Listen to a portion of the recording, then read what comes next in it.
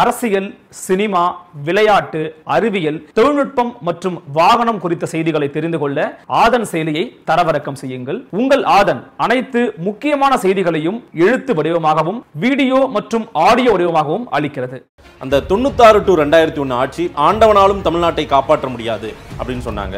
இந்த ஷோ ஜெயலலிதா வீழ்த்தப்பட வேண்டிய சக்தின்னு 96ல் முடிவெடுக்கிறாரு. அதே ஷோ போய் ஜெயலலிதா பினாமியா பேரில் ஜெயலலிதா நடத்தக்கூடிய 10-15 நிறுவனங்களில் இயக்குனராக போய் ஷோ ஜாயின் பண்ணுறாருன்னா இதுக்கு நீங்கள் என்ன காரணத்தை சொல்லுங்கள்? சுப்பிரமணிய சாமி அழைத்தார்கள், வாக்குமூலம் பதிவு செய்தார்கள். அப்போது லத்திகா சரண் டிஐஜியாக இருந்தார். சென்னை வாலஸ் தோட்டத்தில் அந்த லஞ்ச ஒழிப்புத்துறை அலுவலகம் வந்தது. சுப்பிரமணிய சாமி வந்தார். அப்போ இந்த சின்ன எலக்ட்ரானிக் கேஜெட்ஸ்லாம் கிடையாது. இவ்வளோ பெரிய டேப் ரெக்கார்டில் ரெக்கார்ட் பண்ணாங்க. சுப்பிரமணிய சாமி பேசுகிற வாக்குமூலத்தை ரெக்கார்ட் பண்ணாங்க. ஆனால் எஃப்ஐஆர் சுப்பிரமணிய சாமி வச்சு ரெஜிஸ்டர் பண்ணாங்க. சன் டிவிலையும் நக்கீரன்லையும் ஜெயலலிதா வீட்டில் 30 கிலோ கோல்டு வளையல் மட்டும் 400 ஜோடி வளையல், ஒரு 150 ரிஸ்ட் வாட்ச், ஒரு வாட்சே 1 கோடி ரூபாய், 1.25 கோடி. விலை உயர்ந்த வைரம், பவளம், இது போல் ஒரு 200 கற்கள், 10,000 பட்டு சேலைகள். சென்ட்ரல் ஜெயில் எங்கே இருந்துச்சுன்னு தெரியும்? கூவத்தோட கரையில் தான் அந்த ஜெயிலே இருந்துச்சு. கொசு கடிச்சு ஜெயலலிதாவோட முகம் பூரா அப்படியே இந்த கொசு தடம் தடிச்சு உடல் கை முழுக்க அப்படி சகப்பா இருந்துச்சு. ஜெயலலிதா எரிச்சலின் உச்சத்தில் இருந்தார். என்னை 27 நாட்கள் சிறையில் வைத்த இந்த கருணாநிதியை நான் சும்மா விட மாட்டேன். 10 நாளைக்கு ஒரு வாட்டி மத்திய அமைச்சர்கள் சென்னைக்கு ஜெயலலிதா பார்க்கணும். எந்த அளவுக்குன்னா மத்திய அரசோட எல்லா நிர்வாக முடிவுகளிலும் ஜெயலலிதா என்ன கேட்டுட்டு பண்ணணும். ஜார்ஜ் பெர்னாண்டஸ் மாசத்துல 2 முறை அவர் வந்துருவார். சென்னைக்கு வந்துருவார். சென்னைக்கு வந்துட்டு இந்த அம்மா பார்க்காம திருப்பி அவரை பார்க்கவே மாட்டாங்க. 2-3 முறை இது நடந்திருக்கு. லண்டன்ல 300 கோடி சொத்து வாங்கியிருக்காங்க அப்படின்றத பப்ளிக் கிட்ட காமிச்சோம்னா இது இன்னொரு அனுதாபாலையை பெற்றுத்தந்து திராவிட முன்னேற்ற கழகம் மீண்டும் ஒரு தேர்தலில் வெற்றி பெறுவதற்கு உதவும் அப்படின்னு சொல்றாங்க. அந்த அருணாச்சலம்ன்ற அதிகாரி இந்த வழக்கை புலனாய்வு செய்யும்போது நான் அவரோட உதவியாளர். கலைஞர் உட்கார்றாங்க. இந்த பக்கம் ஸ்டாலின், தாகிருஷ்ணன் அமைச்சரவை சாக்களுக்கு வந்துருக்காங்க. இந்த பக்கம் டிஜிபி, உளவுத்துறையில் இப்போ யார் இருந்தாருன்னு தெரியல, லஞ்ச ஒழிப்புத்துறை இயக்குனர் திரு கணேசன். அப்போ கலைஞர் என்னையா அந்த அம்மா திருப்பி ஆட்சிக்கு வந்துடும் எல்லாரும் பயப்படுறீங்களா? கேஸ் எலெக்ஷன் வரும்போது கேஸ் போடுங்கன்னா போட மாட்டீங்களா? போலீஸில் எவனும் போய் கேஸே போட்டது இல்லையா? என்ன சொல்கிறார் உங்கள் எஸ்பி? வணக்கம் திரு சவுக்கு சார். வணக்கம் மாதேஷ். எப்படி இருக்கீங்க? நல்லா இருக்கேன் மாதேஷ். கடைசியாக 1991 to 96 ஆட்சி காலம் எப்படி இருந்தது? அம்மையார் ஜெயலலிதாவின் ஆட்சி முதல் முறையாக வந்ததை பற்றி நம்ம பேசியிருந்தோம். இப்போ 96லேருந்து 2001 திமுக அதீத பெரும்பான்மை. அதற்கு பிறகு இப்போ திரு ஸ்டாலின் ஆட்சி தான் அந்த மாதிரி ஒரு தனி பெரும்பான்மையோட ஆட்சி அமைச்சிருக்காங்க. இப்போது நம்ம அந்த 96 to 2001 ஆட்சி காலம் முதல்ல அவங்க பிரச்சாரத்துலேருந்தே நம்ம தொடங்கலாம். திமுக தமிழ் மாநில காங்கிரஸ் உதயமானது, மூப்பனார் திமுக, திவாரி காங்கிரஸ், பாமக, மதிமுக, சிபிஎம் தனித்து போட்டி. அப்போ 2-3 ஸ்டேட்மெண்ட் ரொம்ப வீரியமாக பேசப்பட்டது, அதிக பிரச்சாரங்களில் பயன்படுத்தப்பட்டது. திரு கலைஞர் சொன்னது ஜெயலலிதா மீண்டும் ஆட்சிக்கு வந்தால் இந்திய வரைபடத்தில் தமிழ்நாடு இருக்காது. அது சென்னையில் கடைசி பிரச்சார கூட்டத்தில் கலைஞர் தமிழகத்தை முழுக்க சுற்றுப்பயணம் செய்து பிரச்சாரத்தை முடித்து சென்னையில் நடந்த அனைத்து கட்சிகளும் சேர்ந்து நடந்த அந்த பிரச்சார கூட்டத்தில், கடைசி பிரச்சார கூட்டத்தில் கலைஞர் அவர்கள் சொன்னது, மீண்டும் ஜெயலலிதா அவர்கள் ஆட்சிக்கு வந்தால் இந்தியா என்ற வரைபடத்தில் தமிழகம் இருந்த இடம் காலியாக இருக்கும், மொத்த ஸ்டேட்டையும் அவங்க ஆட்டை போட்டுருவாங்க அப்படின்றத சொன்னார். அதே போல் திரு ரஜினிகாந்த் அப்போ நேரடியாக திமுகவுக்கு ஆதரவு மூப்பனார் மூலமாக, ஷோ மூலமாக அது அந்த கூட்டணிக்காக வாக்கு சேகரித்தார். அதே போல் அண்ணாமலை சைக்கிள் தமிழ்நாடு ஃபுல்லாக பிரச்சாரங்களில் பயன்படுத்தப்பட்டது. அது மட்டும் இல்லாமல் மீண்டும் ஜெயலலிதாவின் ஆட்சி தமிழ்நாட்டில் அமைந்தால் ஆண்டவனாலும் தமிழ்நாட்டை காப்பாற்ற முடியாது அப்படின்னு சொன்னாங்க. அந்த 96 to 2001 ஆட்சி பிரச்சாரத்திலிருந்து சொல்லுங்கள் சார், என்ன நடந்தது? அந்த 95ஓட தொடக்கத்திலேருந்தே ஏற்கனவே நம்ம கடந்த செக்மெண்ட்டில் சென்னாரெட்டிக்கும் ஜெயலலிதா அவர்களுக்கும் எவ்வளோ மோதல் நடந்துச்சு அப்படின்றத நம்ம பார்த்தோம். நரசிம்மராவ் ஏடிஎம்கே ஏடிஎம்கே கூட தான் கூட்டணிக்கு போகணுன்ற முடிவுக்கு வந்துட்டார். பட் ஜெயலலிதா இந்த அவங்க அந்த பவரை சுவைத்துட்டதுனால அவங்க இந்த காங்கிரஸோட இழுபறிக்கு அவர்கள் போவதற்கு தயாராக இல்லை. அந்த சூழ்நிலையில் நரசிம்மராவ் ஏடிஎம்கே கூட போகிறதா அப்படின்ட்டு அவர் பேச்சுவார்த்தை நடத்திட்டு இருக்கும்போது அப்போது காங்கிரஸில் இருந்த மூப்பனார் தலைமையில் எல்லாரும் கடுமையாக நம்ம கட்சியை உடைக்கிற எல்லைக்கு போகலாமான்ற பேச்சுக்கு வந்துட்டாங்க. அந்த சமயத்தில் காங்கிரஸ் இது, ஏன்னா அதுக்கு முன்னாடியே 95ஓட தொடக்கத்திலேருந்தே என்ஃபோர்ஸ்மெண்ட் டைரக்டரேட் சசிகலா மேலே வழக்கு, டிடிவி தினகரன் காஃபி போசாரில் சிறையில் தடுப்பு காவல் சட்டத்தில் சிறையில் அடைக்கப்பட்டார். நான் கடந்த இதுலேயே சொன்னேன்ல, அவங்க அந்த 96ல் அந்த திமுக ஆட்சி அமைந்து அந்த சர்ச்சுக்கெல்லாம் போகிறதுக்கு முன்னாடி 95லே என்ஃபோர்ஸ்மெண்ட் டைரக்டரேட் இன்கம் டேக்ஸ் எல்லாம் சர்ச்சஸ் பூரா கண்டக்ட் பண்ணி முடிச்சிட்டாங்க. இதை பயன்படுத்தி ஜெயலலிதாவை கூட்டணிக்கு நெருக்கடி கொடுக்கிறதுக்கு திரு நரசிம்மராவ் அவர்கள் கடுமையாக முயற்சி செய்து கொண்டிருக்கிறார். அதே நேரத்தில் தமிழக காங்கிரஸ் யூனிட் வந்து நாங்கள் ஏன்னா கடுமையாக அதிமுக ஆட்சி மீது விமர்சனம் செய்து, ஏன்னா தொடக்க காலத்திலே அவங்களுக்குள்ள பிரச்சனை வந்து சென்றது கடைசி செக்மெண்ட்டில் பார்த்தோம். இது ராஜீவ் ஆவி தான் உங்களை ஜெயிக்க வச்சுச்சுன்னு காங்கிரஸ் சொல்ல, இவர்கள் வந்து பதிலுக்கு வந்து ஜெயலலிதா அதெல்லாம் யாரும் ஜெயிக்கல, நான் சொந்த செல்வாக்கில் ஜெயிச்சேன்னு ஜெயலலிதா அவர்கள் சொல்ல இவர்கள் இருவரிடையே மோதல் போக்கு தொடங்கிருச்சு. ஸோ காங்கிரஸ் கடுமையான அதிமுக எதிர்ப்பு மனநிலையில் இருந்த சமயத்தில் தான் வந்து பார்த்தீங்கன்னா லாஸ்ட் மினிட்ல எல்லாரும் காங்கிரஸ் சத்தியமூர்த்தி பவனில் கூடுறாங்க, பேசிட்டு நம்ம வந்து திராவிட முன்னேற்ற கழகத்து கூட போகலான்ட்டு இவர்கள் முடிவெடுக்கக்கூடிய சமயத்தில் காங்கிரஸில் தான் இன்னும் அந்த ஹைகமாண்ட் கல்ச்சர் இருக்குல்ல, இல்லை நீ வந்து ஏடிஎம்கே கூட போகணும் அப்படின்ட்டு வந்து தலைமை உத்தரவு போடுற சமயத்தில் தான் மூப்பனார் என்ன செய்கிறது அப்படின்ட்டு பார்க்குறாரு. அப்போது இருந்த ஃபீல்டில் இருந்த ஊடகவியலாளர்கள் சொன்னது, மூப்பனாருக்கு திராவிட முன்னேற்ற கழகத்தோடு போவதை விட ரஜினிகாந்த் அவர்களே முதல்வர் வேட்பாளராக்கி, ஏன்னா அவர் வந்து அந்த பாட்ஷா திரைப்பட விழாவில் பேசுனது, அதை தொடர்ந்து வந்து ரஜினிக்கு வந்து ஒரு பெரிய செல்வாக்கு அந்த மொமெண்ட்டில் தான் ஸ்டார்ட் ஆகுது. 90s மிட் 90s தான் வந்து ரஜினி அரசியலுக்கு வருவார்ன்ற அந்த பரபரப்பு கிளம்புகிறது.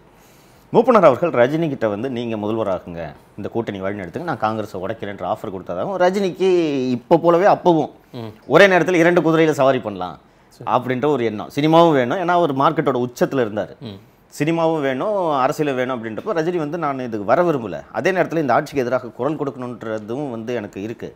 ஸோ நான் நேரடியாக பிரச்சாரத்துக்கு வராமல் ஒரு வீடியோ கேசட் மூலமாக நான் என்னுடைய ஆதரவு யாருக்கு அப்படின்றத தெரிவிக்கிறேன்னு சொன்னார். இந்த அப்போ தான் மூப்பனார் வந்து காங்கிரஸை உடைக்கிறார். உடைச்சி தமிழ் மாநில காங்கிரஸ் என்று ஒரு கட்சி உதயமாகிறது. அந்த தமிழ் மாநில காங்கிரஸ் வந்து திராவிட முன்னேற்ற கழகத்தோடு சேர்ந்து தேர்தலில் போட்டியிடுகிறார்கள். அப்போது மூப்பனார் அவர்களுக்கு ஒரு நல்ல செல்வாக்கு தமிழகத்தில் இருந்தது, ஒரு டால் லீடர், ஏன்னா இந்திரா காந்தியை நம்பிய ஒரு மூத்த தலைவர் திரு மூப்பனார் அவர்கள். அதனால வந்து அந்த கூட்டணி உருவாகுது. எனக்கு தெரிஞ்சு சென்னை வாலஸ் கார்டனில் தான் அந்த கட்சியோட முதல் அலுவலகம் திறக்கப்பட்டது அப்படின்ட்டு நினைக்கிறேன். பண்ணாங்க. அதுக்கு பிறகு வந்து மிக பிரம்மாண்டமான வெற்றியை வந்து திராவிட முன்னேற்ற கழக கூட்டணி அடைந்தது. கிட்டத்தட்ட ஏடிஎம்கே வாஸ் வாஷ்ட் அவுட். 4 சீட்டு என்னமோ வெற்றி, 4 சீட்டு என்னமோ வாஷ்ட் அவுட். ஜெயலலிதா அவர்களே பர்கூரில் தோற்கிறார், சுகவனத்துக்கிட்ட வந்து தோற்கிறாரு.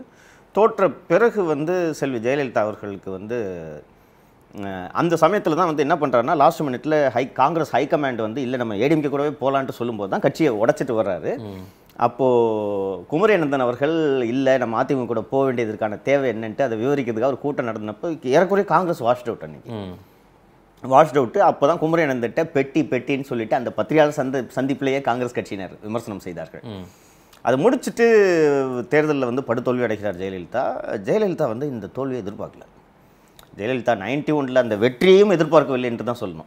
அதுவும் அந்த எனக்கு ஒருவேளை வந்து ராஜீவ் கொலை செய்யப்படாமல் இருந்திருந்தால் 91 ஜெயலலிதா அத்தகைய வெற்றியை பெற்றிருப்பாரான்ட்டு நம்ம உறுதியாக சொல்லுவோம். அது முழுக்க அனுதாபலை தான். அனுதாபலை, ஆமாம், அது அனுதாபலை. ஏன்னா பின்னால காங்கிரஸ் மேடையில் வச்சுக்கிட்டே அதை ஒத்துக்கல அம்மையார் ஜெயலலிதா. ஒத்துக்கல. அது ஜெயலலிதாவோட ட்ராக் ரெக்கார்டை பார்த்தவங்களுக்கு தெரியும். சரி, நான் ஒன்னால நீ என்ன எனக்கு கான்ட்ரிபியூட் பண்ண அப்படின்னு சொல்லிட்டு, அது இன்னொன்று ஜெயலலிதான்னு சொல்றதை விட அதிமுகவோட ட்ராக் ரெக்கார்டுன்னு சொல்லலாம்.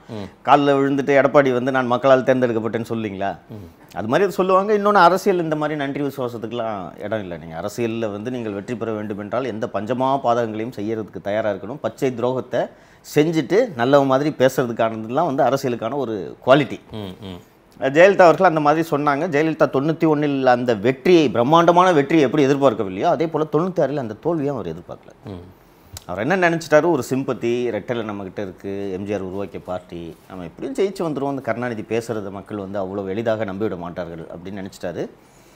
டு பி ஃப்ராங்க் வந்து அவர் வந்து தமிழக மக்களையோ இல்லை வந்து அரசியலையோ குறைத்து மதிப்பிட்டு விட்டார் என்று தான் சொல்லணும். காங்கிரஸ் எப்படி அதிமுக கூட கூட்டணி வைக்கணும்னு அப்போ நினைச்சாங்க, அம்மையார் ஜெயலலிதாவோட கூட்டணி வைக்கலான்றது. ஏன்னா 91, 96 மிகப்பெரிய அதிருப்தியில் ஜெயலலிதாவுக்கு எதிராக தமிழ்நாடு இருந்துச்சு. அப்படி இருக்கும்போது காங்கிரஸ் அந்த முடிவு எப்படி நரசிம்மராவ் காங்கிரஸ் எடுத்த முடிவுன்னு சொல்றதை விட திரு நரசிம்மராவ் அவர்கள் எடுத்த முடிவு அப்படின்னு அதான் என்ன காரணம் என்னன்னா, அவர் வந்து ஏடிஎம்கேக்கு இருக்கக்கூடிய அந்த சாலிட் ஓட் பேங்க், அந்த 91 கிடைச்ச அந்த vote bank 91 Congress and ADMK பெற்ற அந்த பிரம்மாண்டமான வெற்றி வந்து இந்த அதிருப்தியை எல்லாம் மீறி ஒரு சாலிட் ஓட் பேங்க் இருக்கக்கூடிய கட்சி கூட நம்ம போயிடலாம், ஹைகமாண்ட் ஒரு முடிவு எடுத்துட்டா இதை மீறி யார் செயல்படுவாங்கன்ற எண்ணத்தில் நரசிம்மராவ் அவர்கள் இருக்கிறார். மூப்பனார் கட்சியை உடைப்பார்ன்றதை அவர் எதிர்பார்க்கல. மூப்பனார் இந்த கட்சியை உடைச்சிக்கிட்டு கிட்டத்தட்ட 90% ஆஃப் பார்ட்டி மூப்பனார் பின்னாடி போகுன்றதே நரசிம்மராவ் எதிர்பார்க்கல. இந்த கூட்டணி உருவாவதற்கு பின்னணியில் முக்கியமாக இருந்தவர் யாருன்னு கேட்டிங்கன்னா திரு சோ அவர்கள். இது அவர் சோ அவர்களே பின்னாளில் வந்து வெளிப்படையாக இதை ஒப்புக்கொண்டார். இதை அவர் வந்து மூப்பனார், ரஜினிகாந்த், கலைஞர் இவர்களோடெல்லாம் பேசி வந்து இந்த கூட்டணி உருவாகிறதுல திரு சோ அவர்கள் பெரும் பங்கு ஆற்றினார். ரஜினி பிரச்சாரத்துக்கே போனாரா சார்? அந்த பிரச்சாரத்துக்கு போல ரஜினி அவர்கள் பிரச்சாரத்துக்கு போல ஒரு வீடியோ கேசட் தான் வந்து அவர் தொடக்கத்தில் ரஜினி அவர்கள் வெளியிடுகிறார். ஆனால் ரஜினி படத்தையும் ரஜினி அவர் அண்ணாமலை சைக்கிள் அவருடைய புகைப்படத்தையும் எல்லாம் முழுமையாக தாமாக்கு அந்த சின்னமாக சைக்கிளை தேர்ந்தெடுத்ததுலேயே இந்த ரஜினியோட அண்ணாமலை படம் வந்து ஒரு ரோல் ப்ளே பண்ணியிருக்கு. ரஜினியோட பாப்புலாரிட்டியை வச்சுக்கிட்டு நம்ம இதன் மூலம் பயணிக்கலாம் அப்படின்ற அடிப்படையில் தான் முடிவெடுத்தாங்க. திராவிட முன்னேற்ற கழகம் பெரும் வெற்றி பெற்றது. இல்லை, அந்த வெற்றியில் முழு முதற் பங்கு ரஜினிதும் சாருமா அப்படியா? இல்லை ரஜினியை மட்டுமே பெரிய குறியீடா சொல்றாங்களே? ரஜினி தான். ஐ கம்ப்ளீட்லி டிஃபர் சொல்லுவாங்க. ரஜினி தான் அதுக்கு பெரிய காரணம், ரஜினி இருந்ததுனால தான் திமுக வெற்றி பெற்றது அப்படின்லாம் கூட ஒரு தரப்பு பேசிலாம் சொன்னாங்க. அப்புறம் 98 ஏன் வந்து ரஜினி ஆதரவு கொடுத்தும் அந்த கூட்டணி படுதோல்வியை சந்தித்து, அதனால் அந்த முடிவுக்கு வர முடியாது. That was a wave.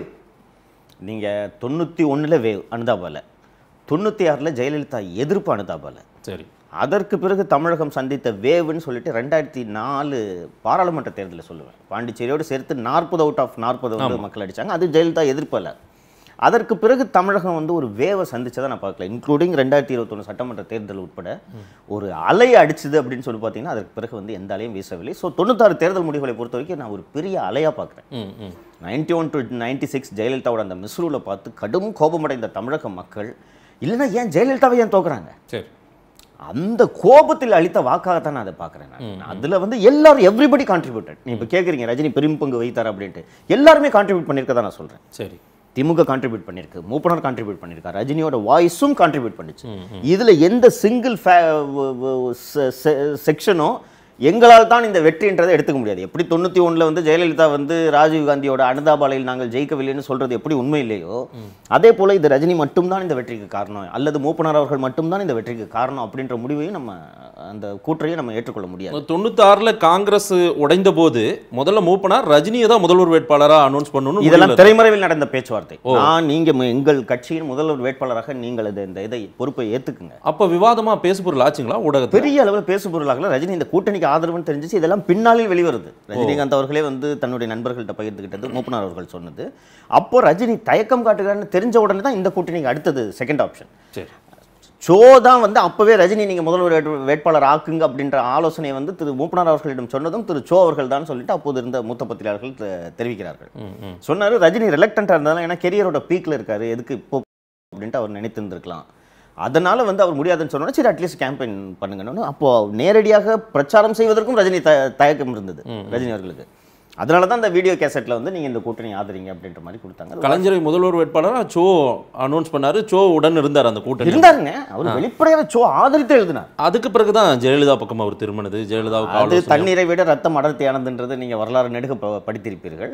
அதற்கு பிறகு ஜெயலலிதா செய்த அனைத்து தவறுகளையும் சோ அவர்கள் மன்னித்ததோடு மட்டுமல்லாமல் சசிகலாவை டிசம்பர் 2011 வெளியே அனுப்பிவிட்டு சசிகலா ஜெயலலிதா பினாமி பெயரில் நடத்தி கொண்டிருந்த மிடாஸ் மதுபான ஆலையின் இயக்குநராக இருந்தார்.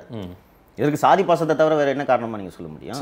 எந்த சோ வந்து ஜெயலலிதா வீழ்த்தப்பட வேண்டிய சக்தின்னு 96 முடிவெடுக்கிறாரு, அதே சோ வந்து போய் ஜெயலலிதா பினாமியா பேர்ல நடத்துற மதுபான ஆலையில் போய் இயக்குனராக ஜெயலலிதா நடத்தக்கூடிய 10-15 நிறுவனங்களில் இயக்குனராக போய் சோ ஜாயின் பண்ணுறாருன்னா இதுக்கு நீங்கள் என்ன காரணத்தை சொல்லுவீங்க? ஆக அந்த 96 இந்த தேர்தல் முடிவுகள் வந்த உடனே ஜெயலலிதாவை வந்து ஒரு ரிலக்டன்ட், ஒரு தயக்கமான அரசியல்வாதின்ட்டு தாராளமாக சொல்லலாம். அவர் அரசியலுக்கு உந்தி தள்ளப்பட்டார். அது சில அரசியல் நோக்கர்கள் சொல்லுகிறார்கள், எம்ஜிஆர் இறந்த பொழுது ஜெயலலிதா வந்து அந்த வாகனத்தில் ஏறிய பொழுது அவர் வந்து உதைத்து தள்ளப்படாமல் இருந்திருந்தால் ஒருவேளை ஜெயலலிதா அரசியலுக்கு முழுநேர அரசியல்வாதி ஆகாமல் போயிருந்திருக்கலாம். அதற்கு பிறகு அந்த ஜானகி ஜே சட்டமன்றத்தில் நடந்தப்போ அந்த 89-90 சட்டப்பேரவை சமயத்தில் தானே இந்த பட்ஜெட் உரையில் வந்து ஜெயலலிதா மீது தாக்குதல் நடந்தது, கலைஞர் மீதும் தாக்குதல் நடந்தது. இனி நான் சட்டமன்றத்துக்குள்ளே வரணும்னா முதலமைச்சராக தான் வரணும் அப்படின்ற அந்த சபதம்லாம் அதையும் சொல்கிறாங்க. அந்த அம்மா மேலே அந்த ஃபிசிக்கல் ஹாரஸ்மெண்ட் நடக்கலைன்னா அவர்கள் வந்திருக்க மாட்டார்கள் அப்படின்னு சொன்னாங்க. இதை வந்து நம்ம ஏற்கனவே ஒரு முறை ஜெயலலிதா எழுதி வைத்திருந்ததாக ஒரு ராஜினாமா கடிதம்லாம் வெளியே வந்து அதை ஸ்பீக்கருக்கு நேரடியாக போய் அந்த சிக்கல் ஏற்பட்டதெல்லாம் நம்ம விவாதித்தோம். அதே போல் 96 ஜெயலலிதாவுக்கு இந்த ரிலக்டன்ஸ் வந்துருச்சு. ரொம்ப விரக்தி ஆகிட்டு இனிமேல் நான் அணிகலன்கள்லாம் அணிய மாட்டேன் அப்படின்னு எல்லாம் சொன்னது அந்த பேட்டிலாம் சொன்னார். அதற்கு முன்னாடி ஜெயலலிதா எடுத்த ஒரு முடிவு என்ன அப்படின்ட்டு கேட்டிங்கன்னா அரசியலுக்கு முழுக்க போட்டலான்ற மூடுக்கு வந்துட்டார். இப்போ 96 ரிசல்ட்டுக்கு பிறகு அப்புறம் எப்படி அவங்க தேடி வந்துட்டு ஒரு டிசம்பர் மாதம் வந்து ஜெயலலிதாவுக்கு எப்போவுமே பத்திரிகையாளர் ஆகணுன்ட்டு ஆசை. சரி, நம்ம ஏற்கனவே விவாதிச்சிருக்கோம். ஜெயலலிதா எழுதிய தொடர குமுதத்தில் நிறுத்தினாங்க. சூரியகாந்தின்னு ஏதோ ஒரு நாவல் எழுதியிருக்காங்க நினைக்கிறேன், பத்திரிகையில் கட்டுரைலாம் எழுதியிருக்காங்க. ஜெயலலிதாவுக்கு ஒரு ஜேர்னலிஸ்ட் ஆகணும்னு ரொம்ப ஆசை. ஸோ வந்து ஒரு ஒரு அவுட்லுக் போல் ஒரு தேசிய ஆங்கில வார இதழை தொடங்கணும் அப்படின்னு சொல்லிட்டு ஜெயலலிதா அவர்களுக்கு ஆசை. அப்போ வந்து இன்றைக்கி தானே இந்த பிரசாந்த் கிஷோர் இவங்கெல்லாம் வந்திருக்காங்க. அப்போ வந்து இந்த தேர்தல் ஆய்வாளர் பாஸ்கர்ன்னு நினைக்கிறேன், எனக்கு ஒரு பேர் சரியான இல்லை, பாஸ்கர் தான் நினைக்கிறேன். அவர் பின்னாளில் புற்றுநோய் வந்து இறந்து போய்விட்டார். அவரை வந்து வீட்டுக்கு வர வைக்கிறாங்க ஜெயலலிதா. அவர் வீட்டுக்கு வர்றாரு. வீட்டுக்கு வந்து அவர் வந்து பிளான்ஸோடு வர்றாரு. இந்த மாதிரி ஒரு மேகசின் ஆரம்பிக்கணும், இவ்வளோ செலவாகும், இப்படி வேணும், இந்த டிசைன்லாம் அவங்க அதெல்லாம் டிஸ்கஸ் பண்ணிவிட்டு அன்றைக்கி தான் ஜெயலலிதா அவர்கள் கைது செய்யப்படுகிறார். ஜெயலலிதா அவர்கள் அன்றைக்கி தான் கைது செய்யப்படுறார். இதனால் வந்தார்ல அந்த பாஸ்கர், அவர் தான் வந்து அந்த லஞ்ச ஒழிப்புத்துறையோட சோதனையெல்லாம் மகசரில் சாட்சியாக கையொப்ப முடியும். சொத்து குவிப்பு வழக்கா அந்த டான்சி வழக்குங்க? கைது ஒன்று தான். கைது வந்து ஆக்சுவலி அது கூட கிடையாது, கலர் டிவி வழக்குன்னு நினைக்கிறேன். பஞ்சாயத்துகளுக்கு கலர் டிவி வழங்கிய வழக்குன்னு நினைக்கிறேன். ஒரு 7 கேஸில் வந்து இருக்காங்க. அதுக்கு முன்னாடி அந்த தேர்தல் முடிவுக்கு வந்த பிறகு என்ன பண்ணுறாங்கன்னா, திமுக அரசு வந்து லஞ்ச ஒழிப்புத்துறையில் சிறப்பு புலனாய்வு குழுக்கள் எல்லாம் போடுதுங்க. முதல் கைது வந்து டிஎம் செல்வ கணபதி. அதற்கு அடுத்து இவருடைய அமைச்சரவை சகாக்கள் மேலெல்லாம் வழக்கு பதிவு செய்கிறாங்க. இதற்கு நடுவே வந்து சுப்பிரமணிய சாமியும் இது ஏற்கனவே ஜெயலலிதா மீது வழக்கு தொடர எனக்கு அனுமதி வேண்டும் என்று கேட்டு ஆளுநரை அவர் அணுகியிருந்தார். இப்போ திமுக கவர்மெண்ட் வந்துருச்சு. கவர்மெண்ட் வந்த உடனே இப்போ ஜெயலலிதா மேலே சொத்து குவிப்பு வழக்கு போடணும். ஏற்கனவே இந்த வழக்கில் நான் வழக்கு தொடுக்கிறேன், எனக்கு அனுமதி கொடுங்கள சுப்பிரமணிய சாமி ஒரு சொத்து குவிப்பு வழக்கு புகார் அளித்திருக்கிறார். டான்ஸே எல்லாத்துக்குமே அவர் அளித்திருக்கிறார். இந்த இடத்துல தான் நம்ம கருணாநிதியோட சாதுரியத்தை பாராட்டணும். அவர் அப்படியே ஏற்கனவே சுப்பிரமணிய சாமி தான் கொடுத்துருக்காரு, அவர் கொடுத்த கம்ப்ளைண்ட் வச்சு நீங்கள் எஃப்ஐஆர் போட்டுங்கன்னு போட்டுருந்தா நாளைக்கு சுப்பிரமணிய சாமி ஜெயலலிதா கூட சேர்ந்துருந்தாங்கன்னா சரி, அதுக்கு வாய்ப்பு இருக்கா இல்லையா? பின்னால் என்ன நடந்துச்சுன்றதை பார்ப்போம். அவர் காவல்துறை அதிகாரிகள் இந்த காவல்துறை அதிகாரிகளும் சரி, சட்ட நிபுணர்களும் இந்த ஆலோசனைகளை கலைஞர் அவர்கள்ட்ட சொல்லியிருக்கலாம். ஆனால் அந்த முடிவை அவர் எடுத்தார் பாருங்க. ஸோ சுப்பிரமணிய சாமியின் புகாரில் சொத்து குவிப்பு வழக்கு பதிவு செய்யக்கூடாது சரி அப்படின்னு சொல்லிட்டு லஞ்ச ஒழிப்புத்துறையிலேயே ஐஜியாக இருந்த விசி பெருமாள் என்ற அதிகாரியை வைத்து எஃப்ஐஆர் பதிவு செய்யப்படுகிறது. சுப்பிரமணிய சாமியை அழைத்தார்கள், வாக்குமூலம் பதிவு செய்தார்கள். அப்போது லத்திகா சரண் வந்து டிஐஜியாக இருந்தார். சென்னை வாலஸ் தோட்டத்தில் அந்த லஞ்ச ஒழிப்புத்துறை அலுவலகம் இருந்தது. சுப்பிரமணிய சாமி வந்தார். அப்போ இந்த சின்ன எலக்ட்ரானிக் கேஜெட்ஸ்லாம் கிடையாது, இவ்வளோ பெரிய டேப் ரெக்கார்டில் ரெக்கார்ட் பண்ணாங்க. சுப்பிரமணிய சாமி பேசுகிற வாக்குமூலத்தை ரெக்கார்ட் பண்ணாங்க. ஆனால் எஃப்ஐஆர் வந்து சுப்பிரமணிய சாமியை வச்சு ரெஜிஸ்டர் பண்ணல. விசி பெருமாள் ஐஜியை கம்ப்ளைண்ட் என்ன வச்சு, அதே விசி பெருமாளும் 2001 ஜெயலலிதா வந்த உடனே சாட்சி தலையில் மாற்றி சொன்னார், அது வேறு விவகாரம். ஆனால் காவல்துறை அதிகாரியை வச்சு எஃப்ஐஆர் பதிவு பண்ணணும்னு சொல்லிட்டு அந்த வழக்கு தொடர்ந்தது. நார்மலாக வந்து ஒரு வழக்கில் வந்து நீங்கள் முன்ஜாமீன் போட்டு முன்ஜாமீனை வந்து நீதிமன்றம் தள்ளுபடி செய்துவிட்டால் அது கிட்டத்தட்ட வந்து அந்த புலனாய்வு அமைப்பை வந்து நீங்கள் கைது பண்ணுங்கன்ட்டு நெருக்கடி கொடுக்குற மாதிரி. இப்போ நீங்கள் முன்ஜாமீன் கேட்டு நீதிமன்றத்தை அணுகாமல் இருந்தீங்கன்னா புலனாய்வு ஏஜென்சி உங்களை கைதும் பண்ணலாம், கைது பண்ணாமையும் போகலாம் இல்லைங்களா? அது ஏஜென்சியோட டிஸ்கிரிப்ஷன். இன்னொன்று ஜெயலலிதா போன்ற நபர் என்ன ஊரை விட்டா ஓடி போகிறாரு. ஆனால் ஜெயலலிதா என்ன பண்ணார், போய் சென்னை உயர்நீதிமன்றத்தில் 7 ஜெயலலிதா மேலே டான்சி வழக்கு, கொடைக்கானல் ப்ளசன்ட் ஸ்டே ஹோட்டல் வழக்கு, மீனா அட்வர்டைசஸ் என்ற ஒரு வழக்கு, கலர் டிவி பஞ்சாயத்துகளுக்கு கலர் டிவி வழங்கிய வழக்கு, அப்புறம் சொத்து குவிப்பு வழக்கு, அப்புறம் லண்டன்லேருந்து $3 லட்சம் ஜெயலலிதாவோட அக்கௌண்ட்டுக்கு பிறந்தநாள் பரிசு வழக்குன்னு சொல்லுவாங்க. அதை திடீர்னு பார்த்தீங்கன்னா ஜெயலலிதா வந்து என் வழக்கில் வந்து டிமாண்ட் டிராஃப்ட் லஞ்சத்தை எப்படி வாங்குறாங்கன்னு பாருங்கள். டிடி எடுத்து இந்த மாதிரி யாருங்க இதை உங்களுக்கு பிறந்தநாள் கிஃப்டாக கொடுத்தான்னு யாருன்னு எனக்கு தெரியாது, அமெரிக்கா யூகேலேருந்து எனக்கு பிறந்தநாள் பரிசாக யாரோ அனுப்பியிருக்காங்க அப்படின்னோடனே அது ஃபாரின் டிரான்சாக்ஷன் இன்வால்வ்ன்றதுனால வழக்கு சிபிஐக்கு போச்சு. அப்புறமா அந்த வழக்கை புலனாய்வு செய்யும்போது பார்த்தா இந்த டிடி எல்லாம் எடுத்தது யாருன்னு கேட்டிங்கன்னா செங்கோட்டை இங்கேருந்து எடுத்து ஃபாரினில் பணத்தை அனுப்பிச்சு அங்கேருந்து டிடியாக எடுத்து அனுப்ப சொல்லியிருக்காரு. அந்த வழக்கெல்லாம் ஒரு பின்னால் விடுதலை பெற்றார். இது மாதிரி ஒரு 7-8 வழக்குகளை சேர்த்து சென்னை உயர்நீதிமன்றத்தில் எனக்கு ஜாமீன் வேண்டும் என்று ஜெயலலிதா அவர்கள் அணுகுகிறார். நீதிபதி சிவப்பா என்று சென்னை உயர்நீதிமன்ற நீதிபதி ஒரு டிசம்பர் மாதத்தில் வந்து ஜெயலலிதா அவர்களோட 7 வழக்குகளையும் முன்ஜாமீன் மனுக்களை தள்ளுபடி செய்கிறார். தள்ளுபடி செஞ்ச உடனே சிபிசிஐடி அதிகாரிகள், லஞ்ச ஒழிப்புத்துறை அதிகாரிகள் எல்லாரும் போகிறாங்க. டிசம்பர் மாதத்தில் ஒரு நாள் ஜெயலலிதாவை வந்து கைது பண்ணுறாங்க. நீதிபதி பிரின்சிபல் செஷன் ஜட்ஜ் ராமமூர்த்தி அப்படின்னு நினைக்கிறேன், அவர் வந்து ஜெயலலிதாவை 15 நாள் ரிமாண்ட் அப்படின்ட்டு ஜனவரி 3ஆம் தேதி ரிலீஸ் ஆகி வெளியே வராங்க. அது 97 இது டிசம்பர் முதல் வாரத்தில் கைதாகிடுறாங்கன்னு நினைக்கிறேன். கைதாகி ஜெயலலிதாவோட விசாரணை கைதி எண் 25-29. ஜெயலலிதா கைதாகி அப்போது புழல் சிறை அப்போது கட்டி முடிக்கப்படவில்லை, கட்டவே தொடங்கப்படவில்லைன்னு நினைக்கிறேன். பழைய சென்ட்ரல் ஜெயிலில் போய் அவங்க ஜெயலலிதாவை ரிமாண்ட் பண்ணிடுறாங்க. ஜெயலலிதா ரிமாண்ட் பண்ணோன்னே அந்த ஏற்கனவே சொன்னேன்ல ஒரு மேகசின் தொடங்குறதுக்கு ஒருத்தர் வந்திருக்காருன்னு, அவரை சாட்சியாக வச்சுக்கிட்டு லஞ்ச ஒழிப்புத்துறை தான் சோதனை நடத்துறது. லஞ்ச ஒழிப்புத்துறை தான் கைது செய்யப்பட்டது வேறு வழக்கில் இருந்தாலும் லஞ்ச ஒழிப்புத்துறை தான் சோதனை நடக்குது. ஐஜி விசி பெருமாள், நல்லம்மா நாயுடு, கூடுதல் எஸ்பி அருணாச்சலம், ஏகப்பட்ட அதிகாரிகள், பெரிய வீடு இல்லையா? ஆமாம். அப்போது இது பண்ணுறாங்க. அப்போ தான் வந்து அப்போ இத்தனை சேட்டலைட் சேனல் கிடையாது, சன் டிவி மட்டும்தான் இன்றைக்கி பெரிய சேனலாக இருந்துச்சு. சன் டிவிலையும் நக்கீரன்லையும் ஜெயலலிதா வீட்டில் வந்து 30 கிலோ கோல்டு, வளையல் மட்டும் 400 ஜோடி வளையல், ஒரு 150 ரிஸ்ட் வாட்ச்னா நீங்களும் நானும் கட்டுற ரிஸ்ட் வாட்ச் கிடையாது. ஒரு வாட்சே 1 கோடி ரூபாய் 1.25 கோடி ரூபாய். அது மாதிரி ஒரு 150 ரிஸ்ட் வாட்ச்சு, விலை உயர்ந்த வைரம் பவளம் இது போல் வந்து ஒரு 200 கற்கள், 300க்கும் மேற்பட்ட 10,000 பட்டு சேலைகள். அந்த 2 ஜெயலலிதா மற்றும் சசிகலா அவர்கள் தங்க ஒட்டியானம் போட்டுக்கிட்டு இருந்த அந்த ஃபோட்டோ வெளியில் வந்துச்சு. அதில் ஒரு ஒட்டியானம் தான் சிக்கிச்சு, இன்னொரு ஒட்டியானம் எங்கே போச்சுன்றது கடைசி வரை அவர்களால் கண்டுபிடிக்க முடியவில்லை. 300 செருப்பு, இது போக ஒரு ரூம் ஃபுல்லாக வெறும் சூட்கேஸாக இருந்துச்சு. இது போல் கிட்டத்தட்ட 7-8 நாட்கள் இந்த சோதனை நடந்துச்சு. அப்போ வந்து பூமிக்குள்ளே ஏதாவது ஜெயலலிதா அவர்கள் புதைத்து வைத்திருக்கிறாரா அப்படின்றத பார்க்குறதுக்கு ஸ்கேனர் கருவிலாம் பயன்படுத்தினாங்க. சரி, அது ஒரு 2 நாளில் அந்த சோதனை முடிஞ்சிருக்கும். பட் இந்த பொதுமக்கள் வந்து இந்த ஜெயலலிதாவோட நகை இதெல்லாம் போட்டுட்டு இருக்கிறதெல்லாம் பார்க்கும்போது ஒரு பரபரப்பாகுது இல்லை. அதனாலேயும் திரு கலைஞர் அவர்களை இம்ப்ரெஸ் பண்ணுறதுக்காக இந்த அதிகாரிகள் வந்து 7 நாட்கள் நீடித்த சோதனைனா அது என்ன 10 ஏக்கர் பங்களாவா? அது போஸ்ட் தோட்டத்தில் இங்கே இருக்கிறது தானே. எக்ஸ்க்ளூசிவாக சன் டிவி அப்போ வந்து ஒளிபரப்புனாங்க. சன் டிவி தவிர வேறு யாரும் இல்லை, ரூலிங் கவர்மெண்ட்டுங்க. இதில் என்ன பெரிய கம்ப சூத்திரம் இருக்குது, ரூலிங் கவர்மெண்ட். அதனால் அவங்களுக்கு மட்டும் ஃபுட்டேஜை கொடுத்துருவாங்க. அண்டு திமுக பத்திரிகையாக இன்றும் இருக்கக்கூடிய நக்கீரன் தான் இன்றைக்கி டாமினேட் பண்ணாங்க. அவங்க வந்து எக்ஸ்க்ளூசிவாக அவங்க அந்த இதெல்லாம் வந்தோடனே இந்த பரபரப்புலாம் கொஞ்ச நாள் போயிட்டு இருந்துச்சு. ஜனவரி முதல் வாரத்தில் அவர் வந்து வெளியே வருகிறார். ஜெயலலிதா சிறையில் இருந்த போதே அவரை வந்து இந்த வழக்கில் எல்லாம் குற்றவாளியோட வாக்குமூலத்தை பதிவு செய்யணும்ல, இதுக்காக போகிறாங்க. அப்போ இந்த வாக்குமூலத்தை பதிவு செய்து விட்டு வந்த ஒரு ஸ்டெனோ என் கூட சக ஊழியராக இருந்தார். அவர்கிட்ட கேட்டவுடனே அவங்க ஜெயலலிதா ரொம்ப நிறமாக இருப்பாங்க இல்லைங்களா, கலராக இருப்பாங்க. சென்ட்ரல் ஜெயில் வந்து எங்கே இருந்துச்சுன்னு தெரியும், கூவத்தோட கரையில் தான் அந்த ஜெயிலே இருந்துச்சு. கொசு கடிச்சு ஜெயலலிதாவோட முகம் பூரா அப்படியே இந்த கொசு தடம் தடிச்சு உடல் கை முழுக்க அப்படியே சகப்பாக இருந்துச்சு. ஜெயலலிதா எரிச்சலின் உச்சத்தில் இருந்தார். அன்றைக்கு அரசியல்வாதிகளுக்கெல்லாம் அந்த சிறப்பு அறை அந்த மாதிரி எல்லாம் ஒன்றும் கிடையாது. சிறப்பு அறை தாங்க, ஜெயில் ஒன்று தானே. ஜெயில் ஒன்று தான். சிறப்பு அறைன்றதுக்காக தாஜ் கவர்மெண்ட் இல்லையா உங்களுக்கு கொடுக்க முடியும்? ஜெயில அதுல ஒரு சிறப்பு அறை மினிஸ்டர், அதனால கேட்டேன் நான். இருக்கட்டும், சிறை விதிகள்னு ஒன்று இருக்குல்ல. சரி, சிறை விதிகளை பொறுத்த வரைக்கும் நீங்கள் கைதி. உங்களுக்கு உடல்நிலை சரியில்லை என்றால் நீங்கள் போய் மருத்துவமனையில் அனுமதிக்கப்பட்டு நீங்கள் அங்கே காவல்துறை பாதுகாப்போட மருத்துவமனையில் இருக்கலாம். உடல்நிலை நல்லா இருக்குன்றப்போ எப்படி உங்களுக்கு சிறப்பு சலுகை கொடுக்க முடியும்? 15 டேஸ் கோவத்தை ஒட்டி இருக்கிற சென்ட்ரல் ஜெயிலில் தான் அவங்க 27 நாள் நினைக்கிறேன், 15 டேஸ் இல்லை. ஏன்னா வெளியில் வந்து அவங்க ஜெயலலிதா பேசுனதே எனக்கு ஞாபகம் இருக்குது. இந்த என்னை 27 நாட்கள் சிறையில் வைத்த இந்த கருணாநிதியை நான் சும்மா விட மாட்டேன் அப்படின்ட்டு அவங்க சொல்லிட்டு இருந்தாங்க. அப்போ பின்னாடி நான் சிறை சென்றப்போ இந்த கதையை கேள்விப்பட்டேன். அது அந்த கூவம் பேங்க்கில் இருக்கிறதுனால உள்ள பெருச்சாலியெல்லாம் சாதாரணமாக வந்துட்டு போகும். இவ்வளோ பெரிய பெருச்சாலி ஜெயலலிதாவோட செல்லுல பூந்துருக்கு. பயந்துட்டாங்க இந்த அம்மா. அவங்க ஸ்டெனோ சொன்னது அந்த தகவல், அந்த ஸ்டெனோ சொன்னது அவங்க போய் பார்த்தப்போ அவங்க ஜெயலலிதா எரிச்சலோட உச்சத்தில் இருக்காங்க. சரி, நைட்டு பூரா கொசு. அவங்க ஜெயலலிதா குழந்தையிலிருந்தே செல்வ செழிப்போட வளர்ந்தவர்கள் இல்லையா. உங்களுக்கு காருன்றதே லக்ஸுரியாக இருந்த சமயத்தில் ஜெயலலிதா பிளைமூத் காரில் போய் இறங்குவாங்க சர்ச் பார்க்கு கான்வென்ட்டில். அந்தளவுக்கு ஒரு செல்வ செழிப்பான குடும்பத்தில் வளர்ந்துட்டாங்கன்னா அவங்க ஏன் கொசுக்கடியில் அவஸ்தைப்பட போகிறாங்க? கூவத்தோட நதிக்கரையில் வாழக்கூடிய ஏழை விளிம்பு நிலை மக்களோடு போய் அவர்கள் என்னைக்கு வசிக்க போகிறாங்க?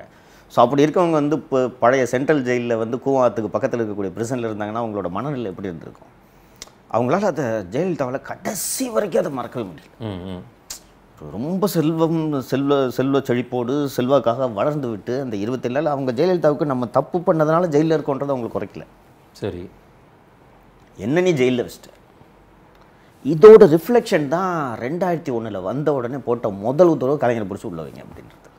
மேம்பால ஊழல் இருக்குது. அதில் முதல்ல வந்து லஞ்ச ஒழிப்புத்துறை கிட்ட தான் வந்து அந்த பொறுப்பு ஒப்படைக்கப்படுது, கலைஞரை கைது பண்ணுங்கன்ட்டு. அவங்க நாங்கள் விசாரிக்க எங்களுக்கு குறைந்தது 15 நாட்கள் அவகாசம் வேண்டும், ஆவணங்களெல்லாம் பார்க்கணும், பார்த்துட்டு தான் நாங்கள் அது கைதுக்கா இல்லையான்ற முடிவுக்கு நாங்கள் வர முடியும்னு சொன்னோன்னா போயா உங்களெல்லாம் வச்சுக்கிட்டு என்ன பண்ணுறதுன்னு சொல்லிட்டு சிபிசிஐடியிட கொடுத்தாங்க. பின்னாளில் தேல்கி முத்திரைத்தாள் மோசடி வழக்கில் சிறை சென்ற முகமது அலி என்ற டிஐஜி நான் பண்ணுறேன் அப்படின்னு சொல்லிட்டு தான் அது பண்ணார். ஜெயலலிதா அதை மறக்கவே இல்லை. ஏன்னா கலைஞரை அவங்க கைது பண்ணுறதுனா பொறுமையாக எஃப்ஐஆர் போட்டு ஒரு நிதானமாக கலைஞரை வந்து லஞ்ச ஒழிப்புத்துறைக்கோ சிபிசிஐடிக்கோ வாரம் சம்மன் பண்ணி டெய்லி வான்னு சொல்லிட்டு ஆராசவெல்லாம் சிபிஐ கைது பண்ணாங்கன்னு இருக்கா. 3 நாள் சம்மன் சொல்லி விசாரிச்சு 3ஆவது நாள் தூக்கி உள்ள வச்சுருவாங்க. அது மாதிரி பண்ணி தானே சிம்பத்தி இல்லாமல் போயிருந்தோம். ஆனால் அது எஃப்ஐஆரும் பதிவாகல, எஃப்ஐஆர் பதிவு பண்ணிட்டாங்க. எஃப்ஐஆர் இல்லாமல் நீங்கள் அரெஸ்ட் பண்ண முடியாது. சரி, ஆனால் ஷார்ட் ஷீட் ஃபைல் பண்ண முடியாது. அது எந்த வழக்குமே அது லாஜிக்கல் கன்க்ளூஷன் போகவே இல்லை, ஒரு வழக்கு கூட வழங்கவே இல்லை. அது ஜெயலலிதாவோட நிர்வாக குறைபாடுகளை வந்து இதை சொல்லலாம். கலைஞர் வந்து 20 வருஷம் கழிச்சு சொத்து குவிப்பதற்கு தண்டனை ஆச்சா இல்லையா? உங்களுக்கு ஒரு கேஸில் வந்து ஸ்டாலின் மேலேயும் கலைஞர் மேலேயும் உங்களால் தண்டனை வாங்கி கொடுக்க முடிச்சு. திமுக மந்திரி ஒருத்தர் மேலே கன்விக்ஷன் வாங்க முடிச்சா? இன்னும் பெண்டிங்காக இருக்குது. 2001 ஜெயலலிதா போட்ட கேஸு இப்போவும் திமுக அமைச்சர்கள் மீது நிலுவையில் இருக்குது. அப்போ அந்த மாதிரி பண்ணுறாங்க, அவங்க ஜெயிலுக்கு போகிறாங்க. அவங்களால வந்து அந்த ஜெயிலில் அந்த அந்த அந்த இரிட்டேஷன் தாங்க முடியல. அங்கே போன அந்த ஸ்டெனோ என்கிட்ட சொன்னாங்க, அந்த அம்மா வந்து அந்த கொசு கடிச்ச எரிச்சல் தான் சங்கர் எங்களுக்கு பெருசாக தெரிஞ்சிச்சு. அதாவது இந்த அதிகாரி கேள்வி கேட்பாங்கல்ல, உங்களுக்கு இதை பற்றி என்ன தெரியும் அப்படின்ட்டு ஒரு வழக்கு பற்றி கேள்வி கேட்டாங்கன்னா எரிச்சலோட பதில் சொன்னாங்களாம். அதுக்கப்புறம் வெளியில் வந்தாங்க. வெளியில் வந்த பிறகு வந்து ஜெயலலிதா அந்த ஜெயிலிருந்து வெளியில் வந்தோடனே ஜெயலலிதா ஒரு மாறிய ஜெயலலிதாவை மாறிட்டாங்க. இது சும்மா விடக்கூடாது, உக்கிரமாயிட்டாங்க. பொலிட்டிக்கல் பவர் தான் நமக்கு வந்து மீண்டும் இதை நம்ம சும்மா விடக்கூடாது. கருணாநிதியை மீண்டும் வீழ்த்தி ஆட்சி கட்டில் அமர வேண்டும்ன்றதுல வந்து அவர்கள் ஒரு உறுதியான முடிவை வந்து 97 98 தேர்தலா வர மக்களவை தேர்தல் 96 வந்து 13 நாள் வாஜ்பாய் வந்து சிங்கிள் லார்ஜஸ்ட் பார்ட்டின்ட்டு அவரை அழைக்கிறாங்க. அப்போ வந்து அவர் 13 நாள் அவரால் மெஜாரிட்டி காட்ட முடியாதனால தான் தேவகவுடா பிரதமராகிறார். தேவகவுடா பிரதமரானோடனே ஜெயலலிதா அவர்கள் கைது செய்யப்படுவதற்கு முன்னாடி வந்து என்ன பண்ணுறாங்கன்னா போய் தேவகவுடாவை சந்திக்கிறாங்க. நவம்பர் 19 1996 அன்று போய் ஜெயலலிதா அவர்கள் தேவகவுடாவை சந்திக்கிறார். இத்தனைக்கும் தேவகவுடா அரசாங்கம் திராவிட முன்னேற்ற கழகத்தோடு கூட்டணி இருக்கிறது. இருந்தாலும் ஜெயலலிதா டெல்லி சென்றார். சரி, டெல்லி சென்று அவரை வந்து இவங்க தேவகவுடாவை சந்திச்சுட்டு வந்த பிறகும் கூட அவர் தேவகவுடாவுக்கே கொஞ்சம் தயக்கம் வருது, இவங்களை அரெஸ்ட் பண்ணணுமா அப்படின்னு சொல்லும்போது கூட்டணியில் இருக்கக்கூடிய மூப்பனார் அவர்கள் தேவகவுடாவை சந்தித்து இவங்க இந்த மாதிரி கிரைம்லாம் பண்ணியிருக்காங்க அப்படின்னு சொன்னார். அந்த ஜெயலலிதா அவர்களை கைது செய்யப்படுறதுக்கு முன்னாடியே வந்து அதுக்குள்ள சசிகலா வந்து அமலாக்கத்துறையால் கைது செய்யப்பட்டு ஏற்கனவே அவர் சிறையில் இருக்கிறார். கைது செய்யப்படுவதற்கு முன்பே வந்து கலைஞர் அவர்கள் ஜெயலலிதா கைது செய்யப்படுவதற்கான பிளாட்ஃபார்மை ரெடி பண்ணுறாரு. அது அந்த கலைஞர் எப்படிப்பட்ட அந்த அரசியலை நுணுக்கமாக பார்க்கக்கூடியன்றதுக்கு இது ஒரு உதாரணம். யாரோ ஒருவர் செய்த தவறுக்காக ஒரு பிற்படுத்தப்பட்ட சமூகத்தை சேர்ந்த ஒரு பெண் இன்று சிறையில் இருக்கிறார். யாரு? சசிகலாவை. அதாவது சசிகலாவுக்கும் ஜெயலலிதாவுக்கும் இடையிலே ஒரு முரணை உருவாக்க வேண்டும் என்பதுதான் கலைஞர் அவர்களோட நோக்கமாக இருந்திருக்கும். அது எப்படி சொல்றாரு பாருங்க. அதாவது ஜெயலலிதா இந்த மாதிரி ஸ்டேட்மெண்ட் 2011 காலகட்டத்தில் ராஜாவுக்கு சொல்லியிருக்காரு. பல அரசியல் தலைவர்களுக்கு அந்த மாதிரி ஸ்டேட்மெண்ட் அவர் பேசியிருக்காருல்ல. அது இது ராசாவுக்கு வந்து ஒரு தலித் என்பதனால் அப்படின்றாரு. இதெல்லாம் கலைஞர் டிசைனா அடிப்பாரு ஒவ்வொரு ஸ்டேஜ்லயும். இது கொஞ்சம் யோசிச்சு பாருங்க. சசிகலாவும் ஜெயலலிதா எவ்வளவு நெருக்கம்ன்றது ஊருக்கே தெரியும். யாரோ செய்த தவறுக்கு ஒரு பிற்படுத்தப்பட்ட யாரோன்ட்டு அவர் மீன் பண்றது பார்ப்பன சமூகத்தை சேர்ந்த ஒரு முற்படுத்தப்பட்ட வகுப்பை சேர்ந்த ஒரு பெண் செய்த தவறுக்கு பிற்படுத்தப்பட்ட சமூகத்தை சேர்ந்த ஒரு பெண் வந்து சிறையில் வாடுகிறார் அப்படின்ட்டு சொன்னாரு. பட் இவங்க 2 பேருக்குமான நட்பு என்னன்றதை கலைஞர் பின்னாளில் புரிந்து கொண்டிருப்பார் என்று நான் நினைக்கிறேன். இந்த மாதிரிலாம் அப்படியே அடிச்சு விடுவாரு. சரி, அடிச்சு விட்டு ஜெயலலிதா தேவகவுடாவை அந்த சமயத்தில் கூட்டணி எதிர்கூட்டணி அப்போ அவங்க எதுக்காக அந்த சந்திப்பு நடந்தது? She just want to avoid arrest. ஏதாவது பண்ணலாம். இன்னொன்று அவங்க மத்திய அரசில் இருக்காங்க. உங்களுக்கு தான் அந்த பக்கம் சசிகலா சிறையில் இருந்து கொண்டிருக்கிறார். சசிகலா சிறையில் இருப்பது அமலாக்கத்துறையோட தான் கைதாக போறேன்னு தெரிஞ்சு போய் தேவகவுடாவை தான் கைதாகிறதுக்காகவும் இருக்கலாம், சசிகலாவை விடுதலை செய்யுங்கள் என்பதற்காகவும் இருந்திருக்கலாம் இல்லையா? அதெல்லாம் இருந்திருக்கலாம். அதுக்கப்புறம் தான் அவங்க கைது செய்யப்படுகிறார். கைது நடக்குது. கைது முடிஞ்ச பிறகு அவர் ஜெயலலிதா அவர்கள் சிறையிலிருந்து வெளியே வந்த பிறகு அக்ரெசிவாக பாலிடிக்ஸ் பண்ணலான்ட்டு முடிவெடுத்துறாரு. அதுக்கப்புறம் தான் வந்து ரவி பெர்னாடு வந்து அந்த வாரம் எடுக்கக்கூடிய பேட்டி எந்த அளவுக்கு முக்கியத்துவம் வந்துச்சுன்னு ஜெயலலிதா கிட்ட ஒரு குவாலிட்டி, நீ என்ன வந்து எனக்கு எதிராக இவ்வளோ அரசியல் செஞ்சல, ஒன்று என்ன பண்ணுற பாருன்னு ரவி பெர்னாடு அவர்கள் அப்போது கோல்டன் ஈகிள் சேனலாக நிலா டிவியான்ட்டு எனக்கு சரியான நினைவில்லை, அவர் ரவி பெர்னாடு அவர்கள் தலைமை பொறுப்பில் இருக்கிறார். போயஸ் தோட்டத்துக்கே சென்று ஜெயலலிதாவை பேட்டி எடுக்கிறார். அதுவரை சன் டிவியில் பேட்டி எடுத்த ரவி பெர்னாடு வேறு மாதிரியாகவும் ஜெயலலிதாவை பேட்டி எடுக்கும்போது ரவி பெர்னாடே மாறிட்டார். இந்த அம்மா எப்பவும் போல அரகண்டதாக இருந்துகிட்டு இருந்தாங்க. ரவி பெர்னாடோட கேள்வி, அந்த துணி எல்லாமே குறைஞ்சு போச்சு. அதுக்கு முன்னாடி ஐபிஎச்ல இருந்த பேட்டி, அதுக்கு முன்னாடி வந்து கடுமையான அதிமுக எதிர்ப்பில் இருந்த ஒரு பேட்டி. அதாவது வந்து அவர் ஒரு ஃபயர் பிராண்ட் ஜேர்னலிஸ்டாக தமிழகம் பார்த்து கொண்டிருந்தது ரவி பெர்னாட். அந்த போயஸ் தோட்டத்துக்கு போய் ஜெயலலிதாவை எடுத்த அந்த பேட்டியோட அவரோட கெரியரே முடிஞ்சு போச்சு.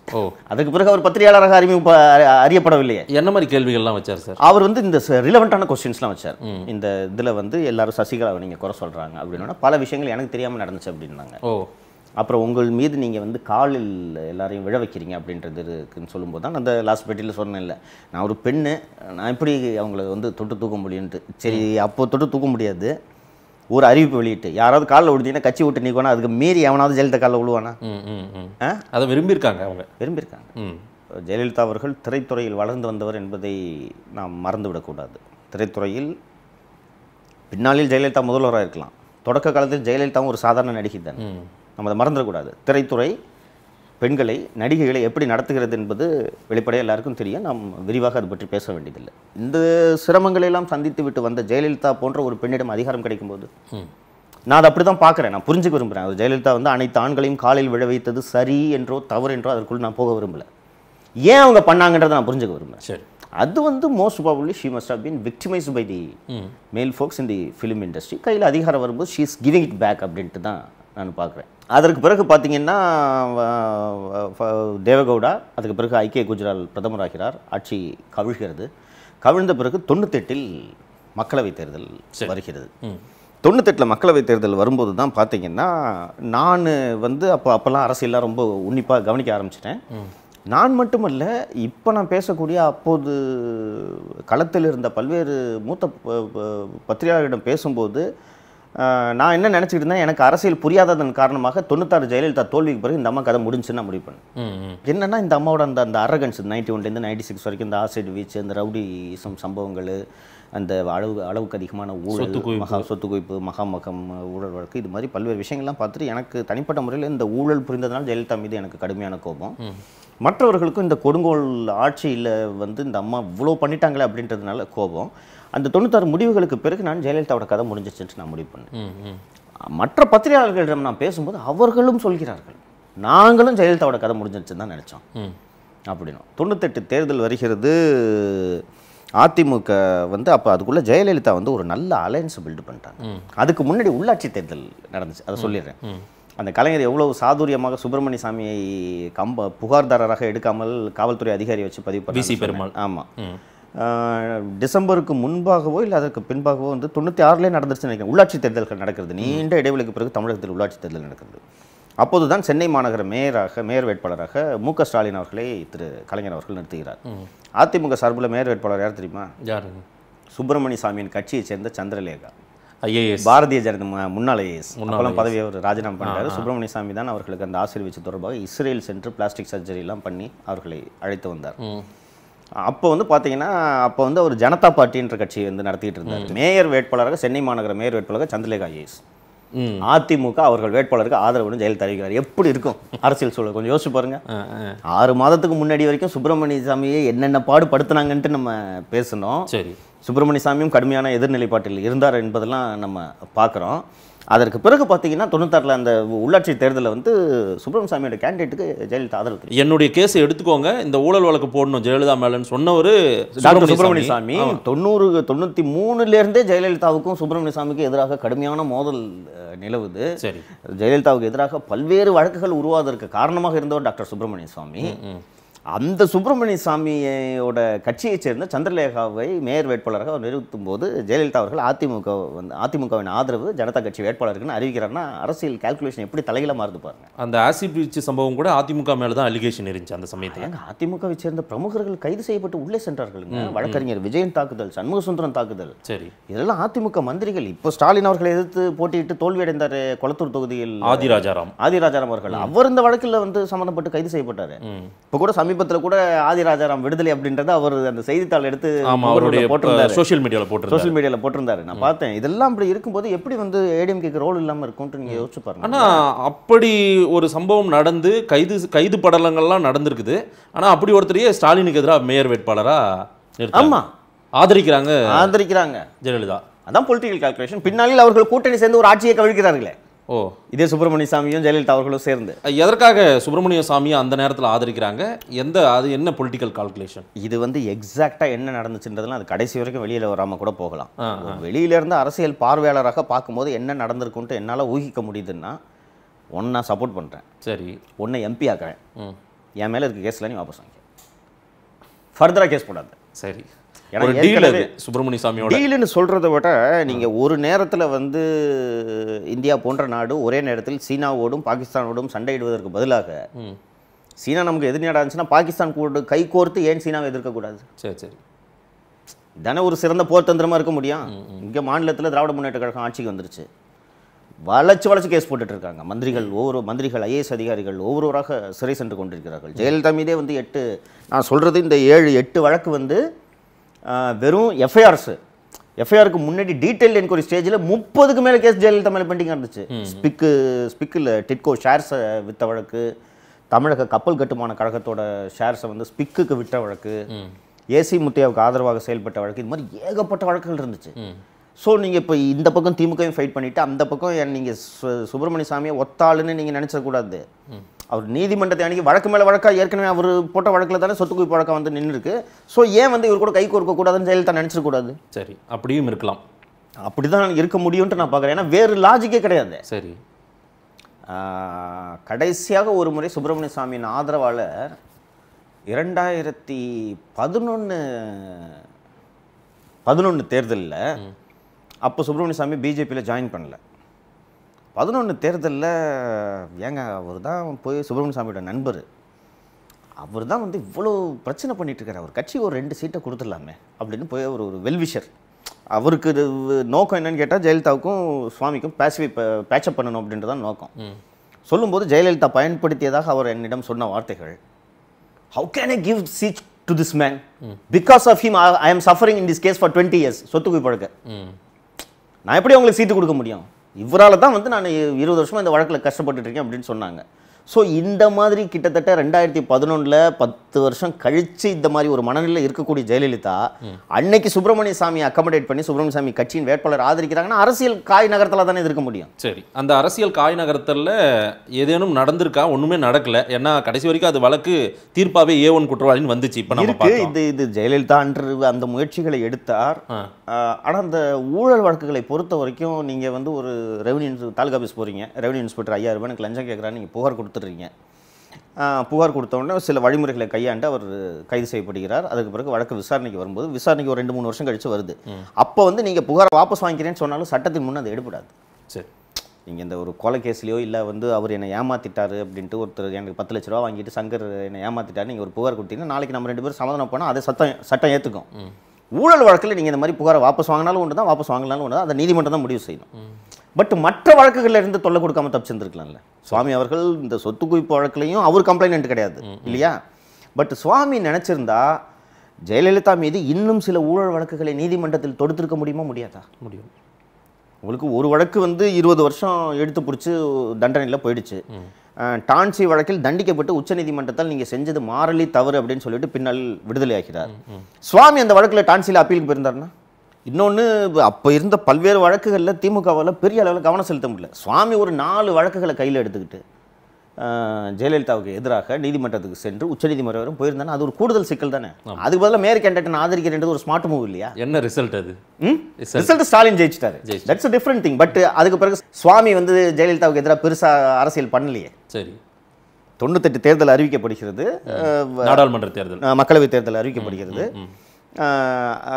திமுக அதே ஒரு யுஃபோரியாவில் இருக்காங்க, அதாவது ஒரு ஏகாந்த நிலையில் இருக்காங்க அந்த வெற்றி கழிப்பில். ஏன்னா வந்து அந்த 2 ஆண்டுகளில் அந்த ஆட்சி மீது பெரிய அளவில் எந்த குற்றச்சாட்டும் கிடையாது.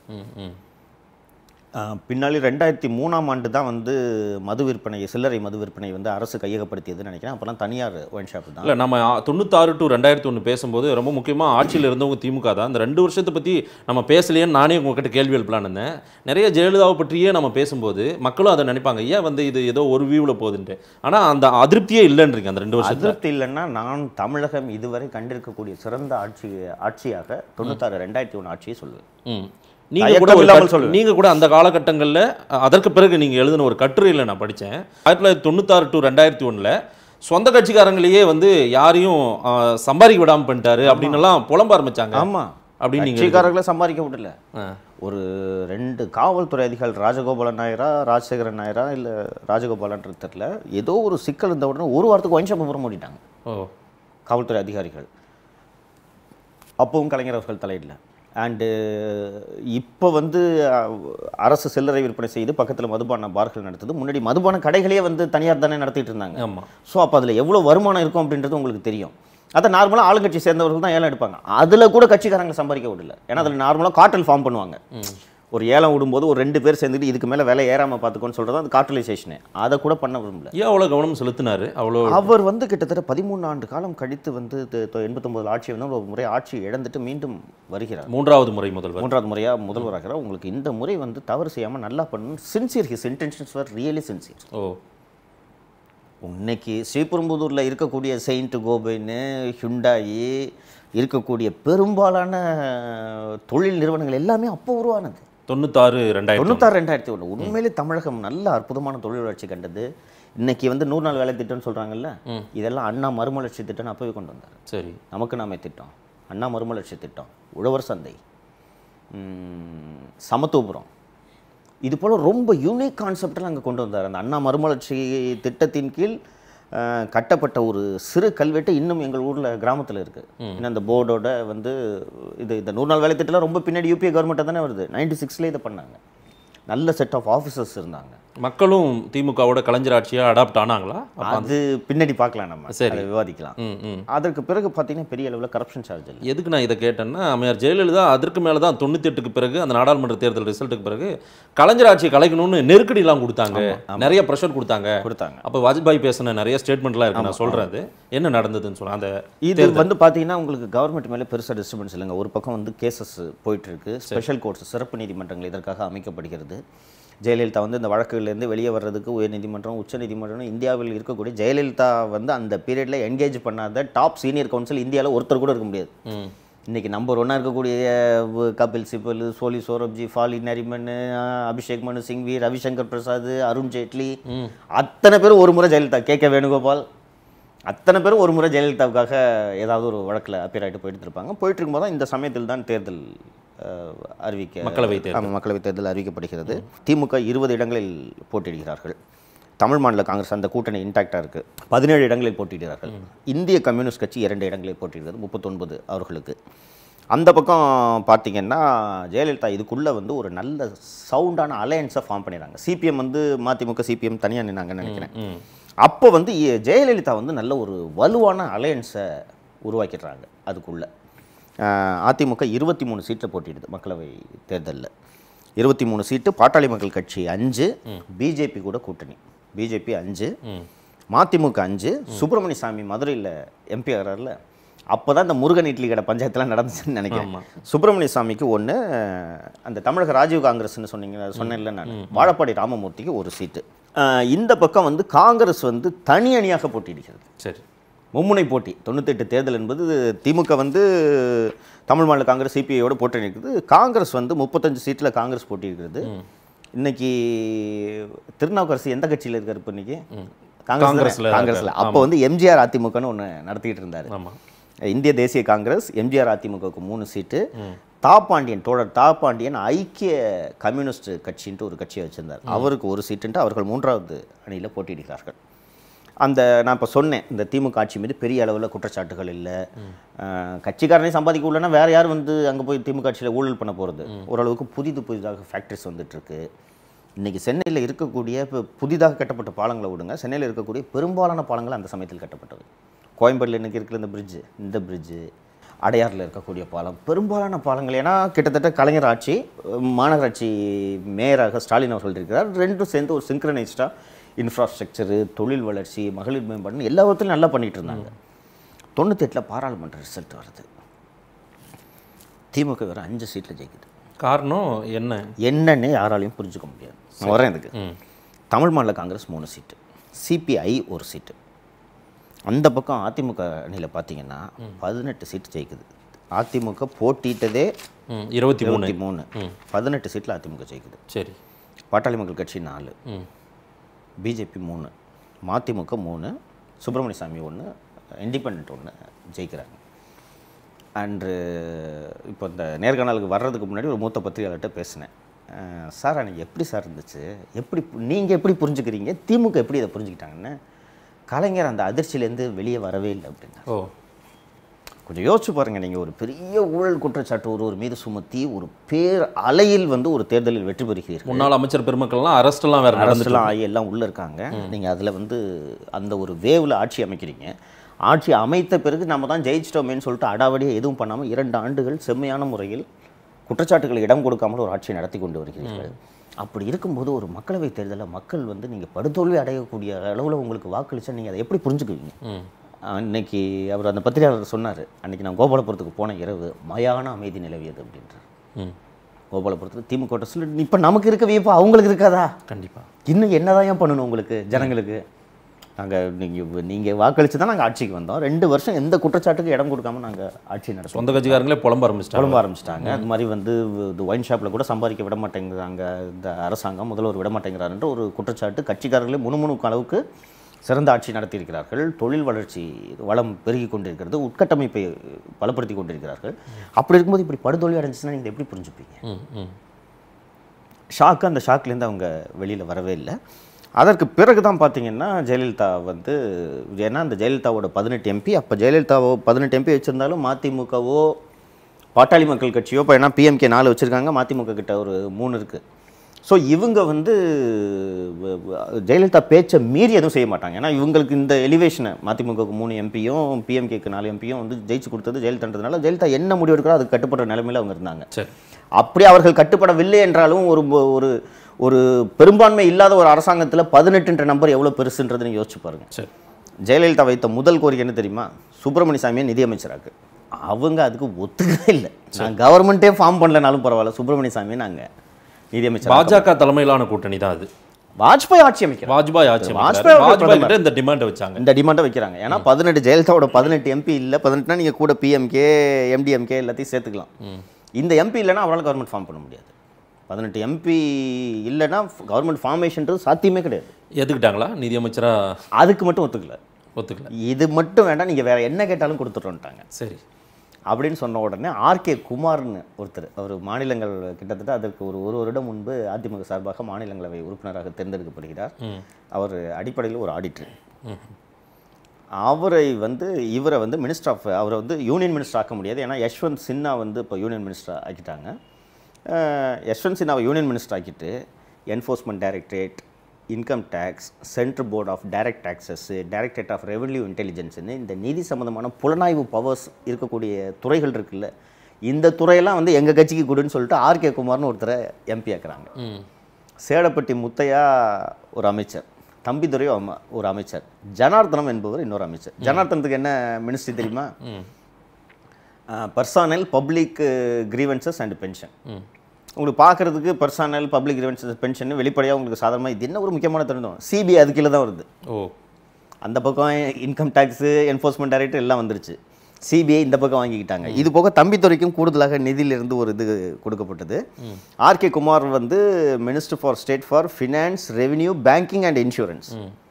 ஜனார்தனம் வந்து personal, public grievances and pension. முக்கியமாக Thambidurai minister of law and justice.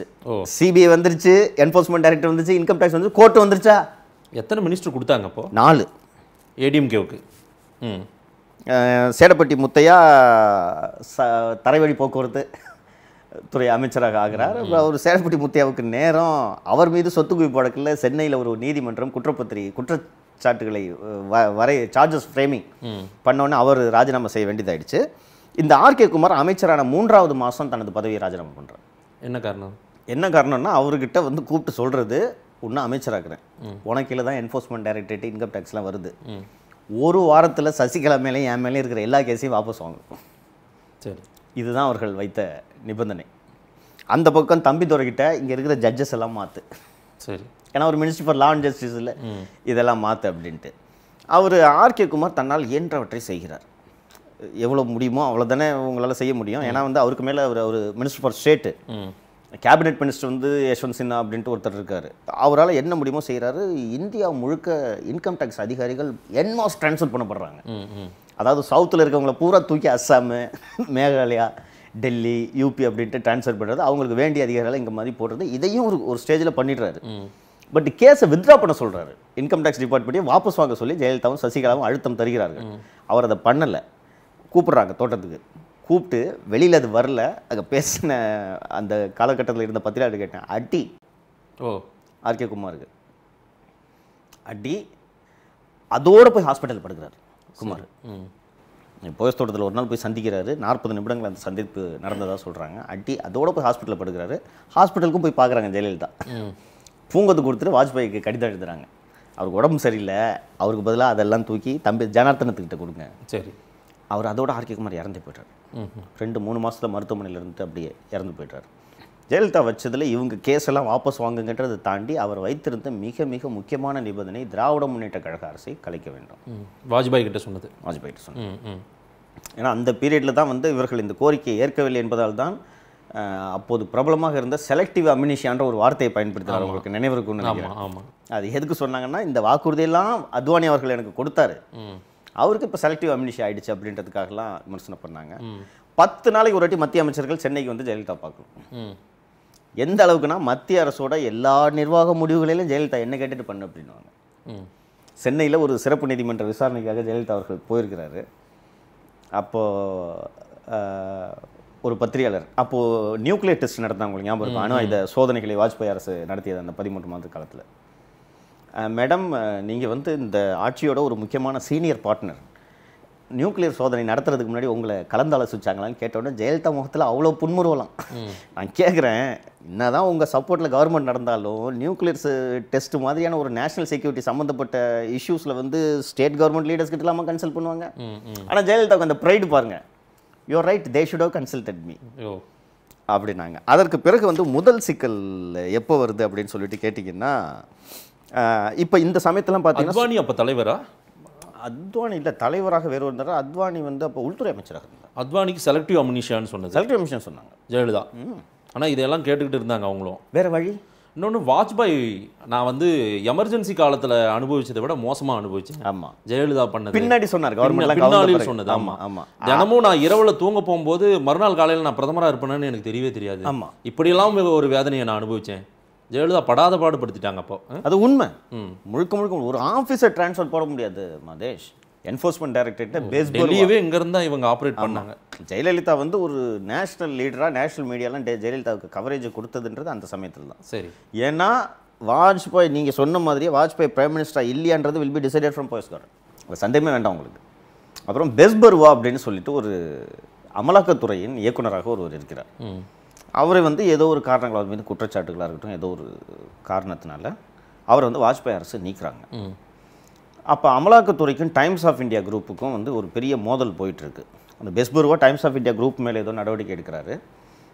Times of India group single பாயிண்டடாக அந்த பெஸ்பர்வா மோசமான அதிகாரின்ற தரப்பில் அவங்களோட பேப்பர்லேயே செய்திகளாக வெளியிட்றாங்க. அப்போ டைம்ஸ் தொலைக்காட்சியெலாம் வரல, டைம்ஸ் ஆஃப் இந்தியாவில் அனைத்து எடிஷன்லையும் இது பண்ணிட்டு இருக்காங்க. ஒரு ஸ்டேஜில் பெஸ்பர்வாவை நீக்கிடுறாங்க. நீக்கணும்னு ஜெயலலிதா இங்கேருந்து அறிக்கை, என்னை கலந்தாலோசிக்காமல் அமலாக்கத்துறை இயக்குனரை நீக்கியது தவறு. அது மட்டுமல்ல, இந்த துறைக்கு பொறுப்பாக இருக்கக்கூடிய எங்கள் கட்சியைச் சேர்ந்த அமைச்சர் திரு ஜனார்தனம் அவர்களிடம் அனுமதி பெறவில்லை அப்படின்ட்டு இங்கேருந்து இவங்க ஜெயலலிதா கடிதம் எழுதுகிறாங்க. கடிதம் எழுதுனோன்னா அப்போது வாஜ்பாய் அவர்களின் முதன்மை செயலாளராக இருந்தவர் திரு பிரஜேஷ் மிஸ்ரா, பின்னாளில் அவர் சப்சிக்வெண்ட் 99 கவர்மெண்ட்டில் வந்து அவர் நேஷனல் செக்யூரிட்டி அட்வைசராகவும் அவர் பிரஜேஷ் மிஸ்ரா சொன்ன உடனே இந்த மாதிரி இவரை வந்து நீங்கள் நீக்கணும் தவறுனா சுவாமி சப்போர்ட்டாக குரல் கொடுப்பார். ஆமாம், பெஸ்பர்வா ஏன் நீக்கப்பட்டார் என்பதற்கு ஒரு உரிய விசாரணை, உயர்நீதிமன்ற நீதிபதி தலைமையில் ஒரு உரிய விசாரணை. கிட்டத்தட்ட சுவாமி and Jayalalithaa where mounting simultaneous 2-pronged attack against Vajpayee government. சுவாமிக்கு பர்சனல் கிரீவன்ஸ், என் பேர் அந்த அம்மா நிதியமைச்சர் ஆக்குன்னு சொல்லிச்சு, நீ ஆக்கல இல்லை, உன்னை இந்த எப்படி நான் நிம்மதி ஆட்சி நடத்த. ஆனால் இவ்வளோ ப்ராசஸ்லையும் சாமி அந்த கேஸை வாபஸ் வாங்காமல் தான் இருந்தார். அவருக்கு தான் ஸ்டேக்ஸ் இல்லைன்னு சொல்கிறேன், கலைஞர் தான் முதல்ல கட்டி விட்டாரு. ஒருவேளை அந்த விசி பெருமாள் அவர்கள் புகாரில் சொத்து குவிப்பு வழக்கை பதிவு செய்யாமல் சுவாமியோட கம்ப்ளைண்ட்டில் எஃப்ஐஆர் போட்டிருந்தேன்னா சுவாமி கோர்ட்டுக்கு போயிட்டு நான் கம்ப்ளைண்ட் வாபஸ் வரேன்னு பண்ணியிருப்பேன். அன்றைக்கே நீர்த்து போயிட்டு அது ஜெயலலிதா இதெல்லாம் சிறை செல்லணும், மைக்கேல் டி குன்ஹா என்பவரால் 20 ஆண்டுகள் கழித்து தண்டிக்கப்பட வேண்டும் என்பது ஜெயலலிதாவின் வரலாற்று பக்கங்களில் எழுதப்பட்டிருக்குது. நம்ம என்ன பண்ண முடியாது. அன்னைக்கு இவங்க 2 பேரும் they join to hands together. இந்த கட்டத்தில் வந்து நான் ஒரு அரசியலை தொடர்ந்து அவதானித்து வருபவனாக நான் என்ன பார்க்குறேன்னா, ஜெயலலிதாவை சுவாமி யூஸ் பண்ணிக்கிறத விட ஜெயலலிதா சுவாமியை பயன்படுத்திக்கிட்ட தான் அதிகம்ன்ட்டு நான் பார்க்குறேன். அவர் இங்கே வந்து இப்போ அவங்க இல்லைன்னா கவர்மெண்ட்டே கிடையாதுன்றது நீங்கள் ஒத்துப்பீங்க இல்லைங்களா? ஏன்னா வந்து ஒவ்வொரு ட்ரான்ஸ்ஃபர் போஸ்டிங்ஸுக்கும் பண்ணுறாங்க. சுவாமி சொல்கிறாருன்றதுக்காக இவங்க போய் சொல்கிறாங்க சுவாமியை நிதியமைச்சர் ஆக்குன்ட்டு. இது மட்டும் முடியாது, வேறு எது வேணாலும். அதாவது என்னென்னா, முன்ன பின்ன தெரியாத ஆர்கே குமார் என்ஃபோர்ஸ்மெண்ட் டைரக்டரேட் அமைச்சராக போகிறாங்க, சேடப்பட்டி முத்தையா வந்து டிரான்ஸ்போர்ட் மினிஸ்ட்ரு, தம்பிதுரை லா மினிஸ்ட்ரு, இதெல்லாம் பண்ணுறாங்க. இவ்வளோ பண்ண முடிஞ்ச ஜெயலலிதாவால் நீங்கள் அவர் ஆக்கினா தான் நான் ஆட்சி அமைக்க ஆதரவு கொடுப்பேன்னு நினச்சிருந்தா சொல்லியிருக்க முடியுமா? கண்டிப்பாக. பட் சுவாமி என்ன நிதியமைச்சர் ஆக்கணும்னு சொல்கிறாரு. அவர் கேட்குறது, எங்க கேட்டேன், உங்கள் பேர் மட்டும் ஒத்துக்க மாட்டாங்க அப்படின்னு சொல்லிட்டு. ஆனால் Jayalalithaa extracted her bound of flesh. So Subramaniya சாமியை பயன்படுத்திக்கிட்டாங்க. சுவாமி வந்து அதற்கு பிறகு வந்து சுவாமிக்கும் வந்து ஜெயலலிதா எனக்காக பேசியும் நீங்கள் எனக்கு நிதியமைச்சர் பதவி தரவில்லைன்னு இவரும் அட்டாக் பண்ணுவார். அமலாக்கத்துறை அதிகாரியை நீக்கியது தவறு, நான் உச்சநீதிமன்றம் போகிறேன் அப்படின்னு சொன்ன உடனே அவர்கள் விலக்கி வந்து ஜெயலலிதா கடிதம் எழுதின உடனே அந்த பிரதமரின் முதன்மை செயலாளர் பிரஜேஷ் மிஸ்ரான்னு சொன்னேன்ல, அவருக்கு வந்து பதில் கடிதம் எழுதியது யார் தெரியுமா? அதிமுகல. கெஸ் பண்ணுங்க பாப்போம், சும்மா கெஸ் பண்ணுங்க. அதிமுகவின் தலைமை பொறுப்புல இருக்கிறவங்க தான் எழுதணும். அது பொதுச் செயலாளர் அவங்க செல்வி ஜெயலலிதா, அப்படி இல்லைன்னா அவைத்தலைவராக யாராவது இருந்திருப்பாங்க. நெடுஞ்செழியன், நாவலர் நெடுஞ்செழியன் உயிரோடு இருந்தார். 2 பேரும் இல்லை, யாரும் எழுதியிருப்பாங்க சொல்லுங்க. வேற யாரு சார் எழுதுனது? ADMK Lloyds road office head quarters இருக்குல்ல, அங்க மேனேஜரா இருப்பார் ஒருத்தர், மகாலிங்கன்னு ஒரு பேரு. அவர் வந்து லெட்டர் எழுதுறார். யார்? பிரதமருடைய செயலாளருக்கு. அவர் செக்ரட்டரி, ஆஃபீஸ் மேனேஜர் அவர். இது வந்து ஒரு பிரதமரையே சிறுமைப்படுத்துற மாதிரி இல்லை? அதுதான் ஜெயலலிதா. அது இன்னும் நீங்கள் கூகுளில் தேனா கூட கிடைக்கும். நான் வந்து மிகைப்படுத்திலாம் சொல்லலை. மகாலிங்கம் கடிதம் எழுதுகிறார். பிரதமருக்கு எவ்வளோ வேதனை இருந்திருக்கும் இதெல்லாம். அதனால தான் நீங்கள் சொன்னீங்கல்ல, நைட்டு தூங்கு நான் எமர்ஜென்சியில் கூட நான் இவ்வளோ கஷ்டப்பட்டதில்லைன்னு வாஜ்பாய் சொன்னாலும் சொன்னீங்களே, இப்போ இது ஒரு மனுஷனை வேதனைப்படுத்துமா படாதா? அந்த கடிதம் மகாலிங்கம் கடிதம் எழுதுவார். ஓ, எப்படி உங்கள் கடிதம் கிடைக்கப்பெற்றது, இருந்தாலும் மகாலிங்கத்துக்கு அவங்களும் கடிதம் அனுப்புவாங்க. அதோட நின்னுச்சு, அவங்க அனுப்ப மாட்டாங்க. பட் அங்கேருந்து ஜெயலலிதாவுக்கு லெட்டர் அட்ரஸ் பண்ணா பதிலுக்கு மகாலிங்கம் அனுப்புவார். உங்கள் கடிதம் எங்களுக்கு கிடைக்கப்பெற்றது, சரி, இருந்தாலும் அமலாக்கத்துறை அதிகாரியை நீக்கியதில் பெரிய முறைகேடு நடந்திருக்கிறது, இது குறித்து முழுமையான விசாரணை நடத்த வேண்டும். இந்த லெட்ரு டெல்லிக்கு போறதுக்கு முன்னாடி இங்க மீடியாவில் பிரஸ் கொடுத்துருவாங்க. ஓ, இது ஹியூமிலியேஷன் தானே. அந்த லெட்ரு நீங்கள் அங்கே போய் சேர்ந்த பிறகு நீங்கள் அதை வெளியிட்டிருக்கலாம், இல்லை வெளியிடாமலும் போகலாம். அந்த லெட்டரை டெஸ்பேச் பண்ணுறதுக்கு முன்னாடி மீடியாவுக்கு கொடுத்துருவாங்க, எங்கள் பூரா ஃப்ளாஷ் ஆகிடும். அதிமுகவின் அலுவலக செயலாளர் மகாலிங்கம் பிரதமர் செயலாளர் பிரஜேஷ் மிஸ்ராவுக்கு கடிதம் இப்படி பண்ணுவாங்க. அதுக்கப்புறம் வந்து மகாலிங்கம் கடிதத்துக்கு ரிப்ளை வரலன்னு ஜெயலலிதா கூட பேசினதாலாம் கூட. ஆமாம், என்னோட ஆஃபீஸ் செக்ரட்டரி ஒரு லெட்டர் எழுதுனா நீங்கள் வந்து பதில் பண்ணல. ஆமாம், அதில் வந்து அந்த அந்த மகாலிங்கம் எழுதுனதில் வந்து அந்த ஜெயலலிதா எழுப்பிய குற்றச்சாட்டு, முக்கியமான குற்றச்சாட்டு என்ன தெரியுமா? அமலாக்கத்துறை இயக்குநரை மாற்றியதில் பிரதமர் அலுவலகத்தை சேர்ந்தவர்கள் லஞ்சம் வாங்கியிருப்பதாக எனக்கு தகவல் வந்திருக்கிறது. சரி, அதுக்கு என்னங்க ஆதரனா? அதெல்லாம் ஒன்றும் கிடையாது, இதெல்லாம் கிடையாது. அமலாக்கத்துறையின் இயக்குனர் பேஸ்பரு அவர்களை நீக்கியதில் பிரதமர் அலுவலகத்தை சேர்ந்த சிலர் லஞ்சம் பெற்றிருக்கிறார்கள் என்று எனக்கு தகவல் வருது. சும்மா அடிச்சு விடுறது. சரி, அதற்கு பிறகு வந்து ஜெயலலிதா என்ன சொல்கிறாங்கன்னா, என் திமுக ஆட்சியை கலைக்கிறது ஒரு புறம் இருக்கட்டும், நீங்கள் வந்து என் மேலே இருக்க வழக்கெல்லாம் வாபஸ் வாங்கினா ஸ்டேட் கவர்மெண்ட் போட்ட வழக்கை சென்ட்ரல் கவர்மெண்ட் எப்படி வாபஸ் வாங்க முடியாது. பட் வந்து ஒவ்வொரு நாளும் அண்ட் இன்னொன்று அந்த உங்கள் இதுக்கு அந்த பிரஜேஷ் மிஸ்ராக்கு எழுதிய கடிதத்தில் மகாலிங்கம் அந்த ஏடிஎம்கே ஆஃபீஸ் செக்ரட்டரி எழுதுகிறார், ஊழல் என்பது புற்றுநோயை போன்றது. சரி, சொல்கிறது யார்? ஊழல் வழக்கில் 22 நாள் ஜெயிலில் இருந்துக்கிட்டு கிட்டத்தட்ட 1 டசன் வழக்குகளை எதிர்கொண்டுள்ள ஜெயலலிதா சார்பாக எழுதக்கூடிய மகாலிங்கம் ஊழல் என்பது புற்றுநோயை போன்றது. இதெல்லாம் வந்து இவங்க எழுத ஜெயலலிதா இந்த மாதிரி கடிதம் எழுதுறவனே ஜெயலலிதா அவர்கள் சொல்லுது முக்கியமான விஷயம். சுவாமி ஒரு பேட்டி கொடுப்பார். ஓ, இதை எதிர்த்து நான் நீதிமன்றம் போவேன், அமலாக்கத்துறையில் பெரிய முறைகேடு நடந்திருக்கு, பிரதமர் அலுவலகத்துக்கு சம்பந்தம் இருக்குன்னு சொல்கிறது. இப்போ இது ரெண்டையும் பார்க்கும்போது ஜெயலலிதாவாக வந்து இந்த என்ஃபோர்ஸ்மெண்ட் டைரக்டரேட் ட்ரான்ஸ்ஃபர் பண்ண இஷ்யூவை கையில் எடுத்துருக்க மாட்டார். சுவாமி இதெல்லாம் ஃபேடிட்டாக கொடுத்துருப்பார். சரி, ஏன்னா சுவாமிக்கு இந்த மாதிரி கான்ட்ராக்ட்ஸ் அதிகம். ஏன்னா ஒரு 2G வரைக்கும் அவரோட செயல்பாடுகள்லாம் பார்த்தீங்கன்னா தெரியும். அவர் தான் கொடுத்து நீங்கள் இதை பிடிச்சிங்கன்னா ஒரு மாட்டிக்குவார்னு சொன்னோன்னே ஜெயலலிதா உடனே எடுத்துருது. சார், இது இவ்வளோ சம்பவங்கள் நடக்குது, இவ்வளோ டார்ச்சர் பண்ணுறாங்க. ஒரு மேனேஜராக இருக்கக்கூடியவர் அதிமுக அலுவலகத்தில் அவர் பிரதமருக்கு கடிதம் எழுதுறாரு அப்படின்ற போது ஆப்ஷன் கூட தேடலையா அவங்க? வேற ஸ்டேட்லேருந்து வேற ஆப்ஷன் கூட தேடிக்கிட்டே இருப்பாங்க. எங்கே தேடுவீங்க? காங்கிரஸ் ஒரு சைசபிள் நம்பரில் இருக்குது, வேற யார் ஆப்ஷன்? இதெல்லாம் நீங்கள் நிச்சயமாக வந்து எக்ஸ்ப்ளோர் பண்ணாமல் எது செஞ்சாலும் அதை வந்து ஏற்றுக்கொண்டு போக வேண்டிய வேறு வழி இல்லை. வேறு வழி இல்லை. இல்லைன்னா எதுக்குங்க ஜார்ஜ் பெர்னாண்டஸ் டிஃபென்ஸ் மினிஸ்டருங்க? ஜார்ஜ் பெர்னாண்டஸ் மாசத்துல 2 முறை அவர் வந்துருவார், சென்னைக்கு வந்துருவார். சென்னைக்கு வந்துட்டு இந்த அம்மா பார்க்காம திருப்பி அனுப்போம். ஓ, அவரை பார்க்கவே மாட்டாங்க. 2-3 முறை இது நடந்திருக்கு. எவ்வளோ அரகண்டா இருந்தாங்க ஜெயலலிதா. That is Jayalalithaa. சரி, பார்க்க மாட்டாங்க, பார்க்காம திருப்பி அனுப்பாங்க. இல்லை நீங்கள் அவர் பார்க்காம அனுப்புறது கூட சரிங்க, உங்களுக்கு உடம்பு சரியில்லைன்னு கூட வச்சுக்கலாங்க. ஏடிஎம்கே ஆஃபீஸ் மேனேஜரை விட்டு பிரைம் மினிஸ்டர் செக்ரட்டரிக்கு லெட்டர் எழுதாத நீங்கள் எதில் சேர்த்துப்பீங்க? இது பண்ணாங்க. அடுத்தது வந்து திடீர்னு அத்தியாவசிய பொருட்களின் விலை வந்து திடீர்னு உயர்ந்திருக்கு. ஒரு சில பொருட்களின் விலையை மத்திய அரசு கூட்டியுள்ளது. மத்திய அரசு இந்த விலையேற்றத்திற்கு முன்னால் என்னை கலந்தாலோசிக்க தவறிவிட்டது.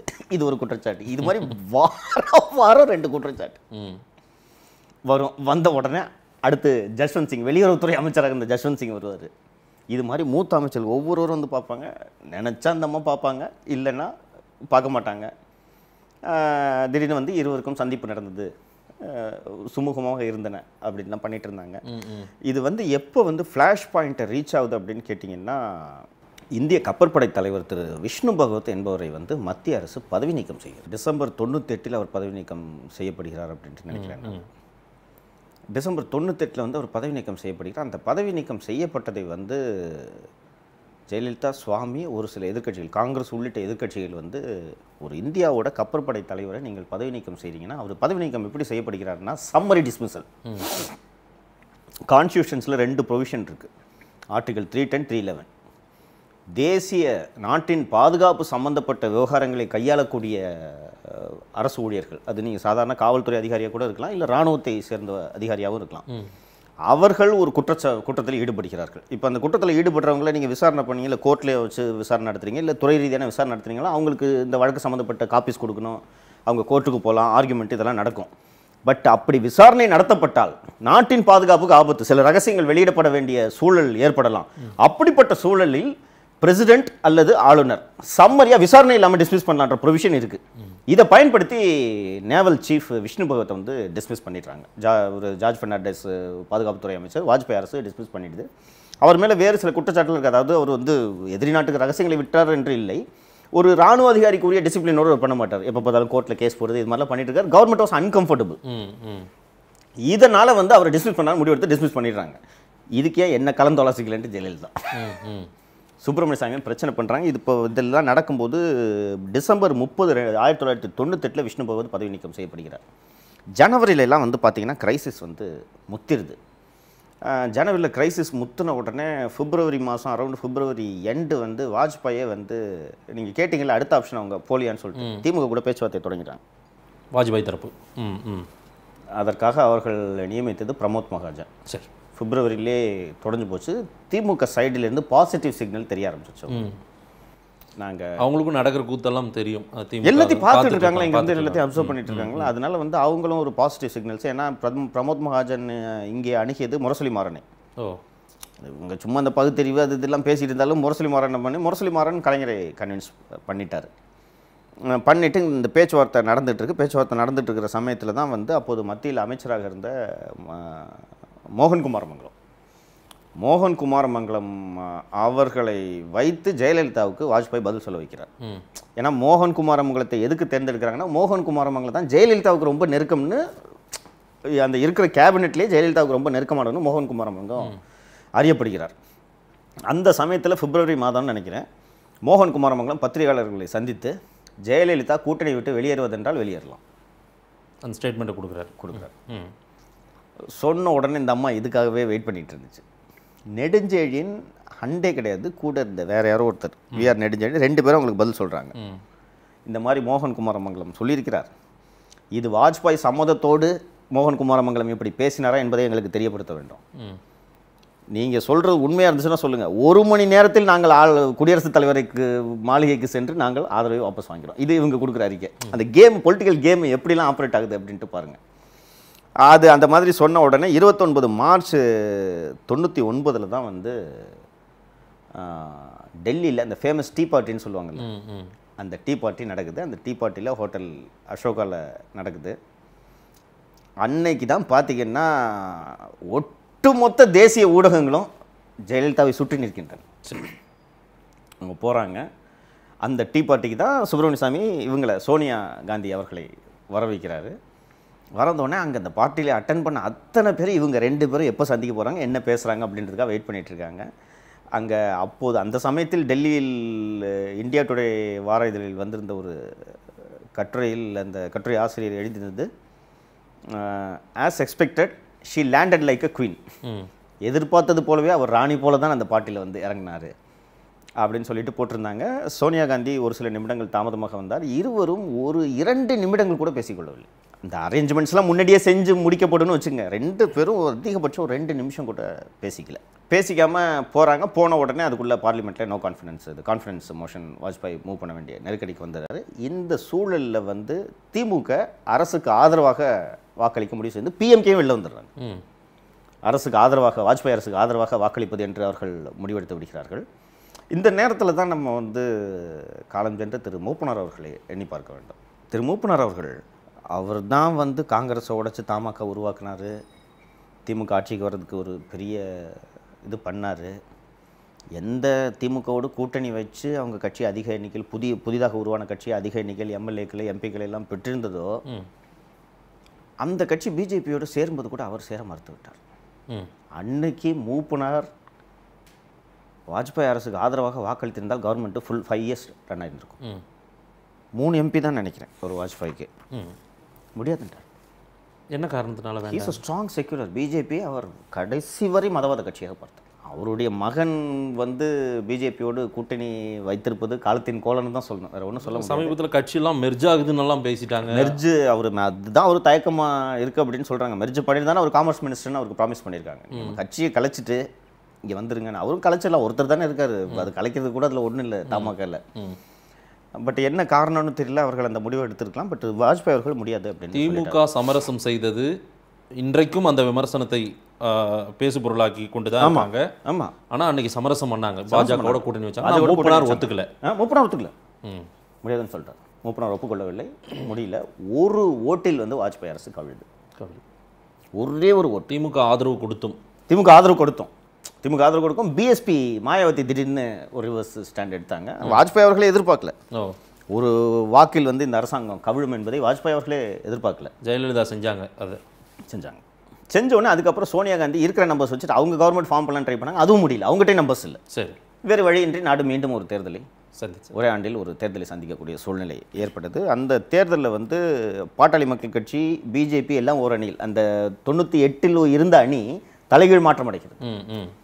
99 திமுக மக்களவைத் தேர்தலில் திமுக 19 இடங்களில் போட்டியிடுகிறது. பாட்டாளி மக்கள் கட்சி 7, பிஜேபி 6. மதிமுகவும் திமுக கூட்டணியில் அப்போ வந்து கரெக்டுங்களா? மதிமுக 5. அந்த எம்ஜிஆர் அதிமுகன்னு ஒன்று வச்சிருந்தாரு திருநாவுக்கரசு, அவருக்கு 1, தமிழக ராஜீவ் காங்கிரஸ்க்கு 1. அதிமுக அணி நீங்கள் எடுத்துக்கிட்டிங்கன்னா அதிமுக 23, காங்கிரஸ் கூட்டணியில் தொடருது, காங்கிரஸ் 11, சிபிஐ 2, சிபிஎம் 2, இந்திய தேசிய லீக் 1. மூப்பனாருக்கு இப்போது பிஜேபி இருக்கக்கூடிய கூட்டணியில் அவரால் இடம்பெற முடியாது. அடுத்த கூட்டணி எதுன்னு பார்த்தீங்கன்னா அதிமுக கூட்டணி. அங்கே காங்கிரஸ் இருக்குது, காங்கிரஸ்லாம் அவரால் இடம்பெற முடியல. மூப்பனார் அப்போது தான் முதன்முறையாக தமிழ் மாநில காங்கிரஸோடு சேர்ந்து தலித் இயக்கங்கள் மற்றும் சிறுபான்மை இயக்கங்கள் எல்லாத்தையும் ஒன்றாக, திருமாவளவனை முதல் முறையாக திருமாவளவனும் கிருஷ்ணசாமியும் ஒன்றாக சேர்ந்து தேர்தலில் போட்டிட்டது அது ஒரு முறை தான். அவர் தான் அழைச்சி கூட்டிட்டு வர்றாரு. ஓட்டரசியலுக்கு திருமாவை அழைச்சிட்டு முதல் முறையாக விடுதலை சிறுத்தைகள் தேர்தலில் போட்டிவிடுவதே அப்போ தான். அப்போ வந்து திருமா வந்து சொன்ன ஒரு காரணம், கையில் எனக்கிட்ட பணங்கனால என்ன அதெல்லாம் நான் பார்த்துக்கிறேன் வா அப்படின்னு கூட்டிட்டு வந்துட்டு ஒரு ஒரு ஒரு சம்பிரதாயமாக தான் அந்த அணி போட்டிட்டது அப்படின்னு நினைக்கிறேன். அவர்களால் எந்த தொகுதியிலும் வெற்றி பெற முடியவில்லை. தேர்தல் முடிவுகளில் திராவிட முன்னேற்ற கழகம் 12 இடங்களில் வெற்றி பெறுகிறது. பாட்டாளி மக்கள் கட்சி 5, பிஜேபி 4, மதிமுக 4, எம்ஜிஆர் அதிமுக 1.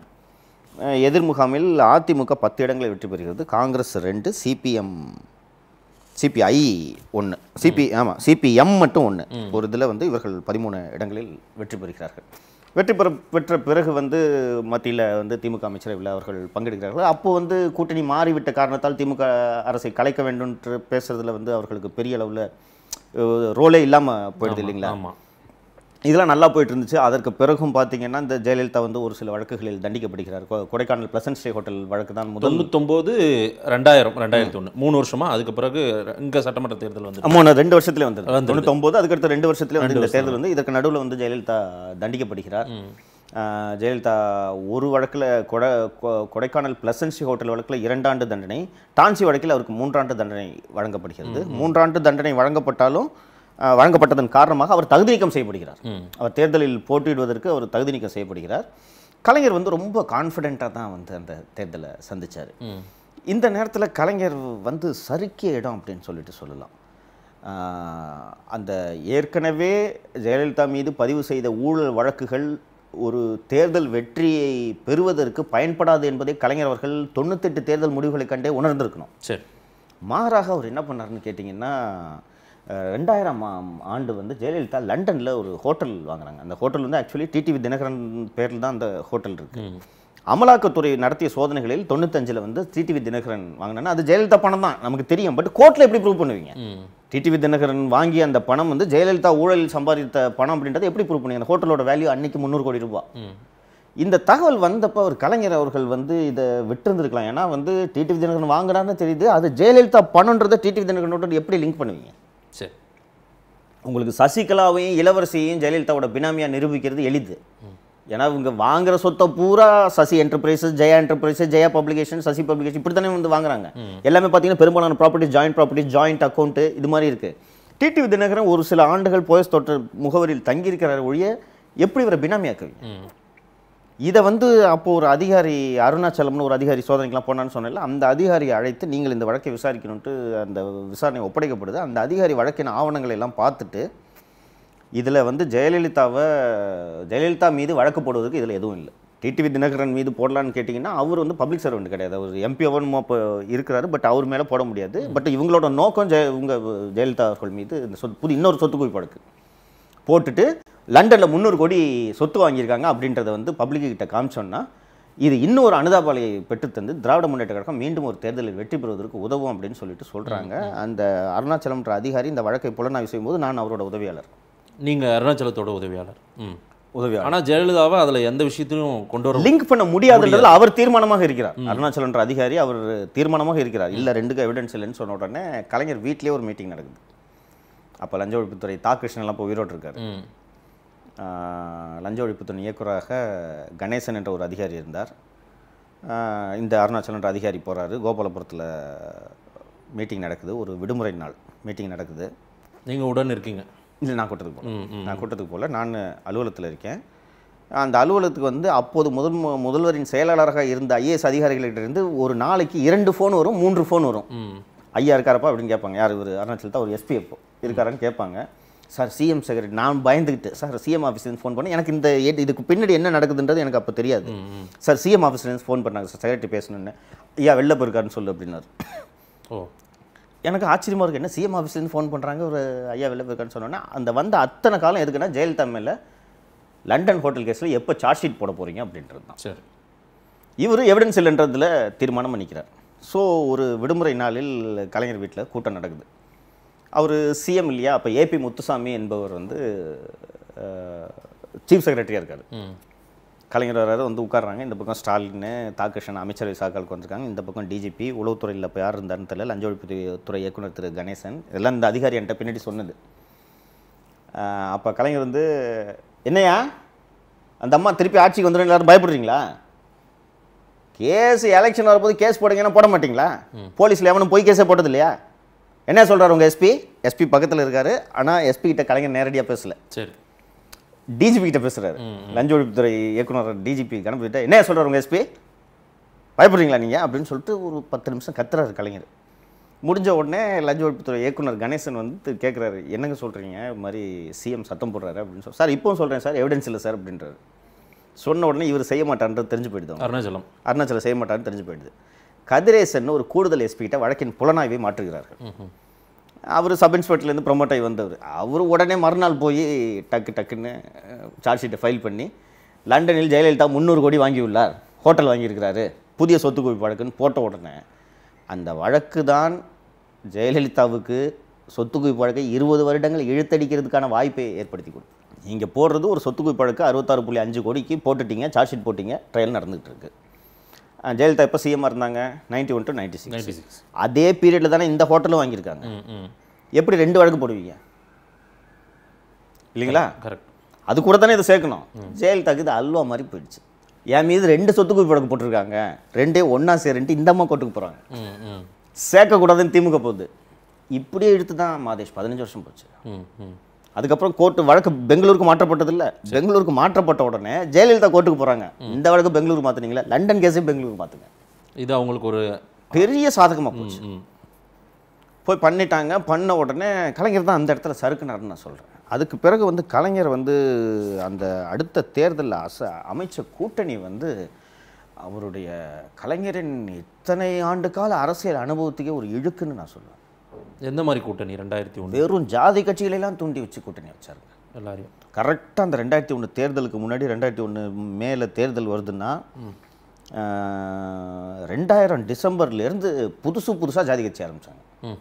அதில் முக்கியமாக ஆரம்பித்தது கண்ணப்பன், ராஜ கண்ணப்பனா இன்றைக்கி போக்குவரத்துத்துறை அமைச்சராக இவர் கண்ணப்பன். அவர் கோனார் கட்சின்னு ஒரு கட்சி ஆரம்பித்து இவங்க கட்சி ஆரம்பிக்கிறதுலாம் என்னென்னு கேட்டிங்கன்னா, வாடகை தமிழ்நாடு பூரா ஆளை கூட்டிகிட்டு வந்து தீவுத்தொடர்லேருந்து ஒரு பெரிய ஊர்வலம் நடத்துவாங்க. 6 மணி நேரம் 7 மணி நேரம் நடந்த ஊர்வலம்ட்டு அந்த க்ரௌடை காமிச்ச உடனே பார்த்துட்டு இப்போ அவ்வளோ பெரிய கட்சி அப்படின்னு சொல்லிட்டு ஒரு கண்ணப்பன் அவர்கள் யாதவர் சமூகத்தை சேர்ந்தவர் என்பதால் அவர் ஏதோ ஒரு கட்சி வச்சுருந்தார், அந்த பேர் மறந்துட்டேன். அவருக்கு 6 சீட்டு.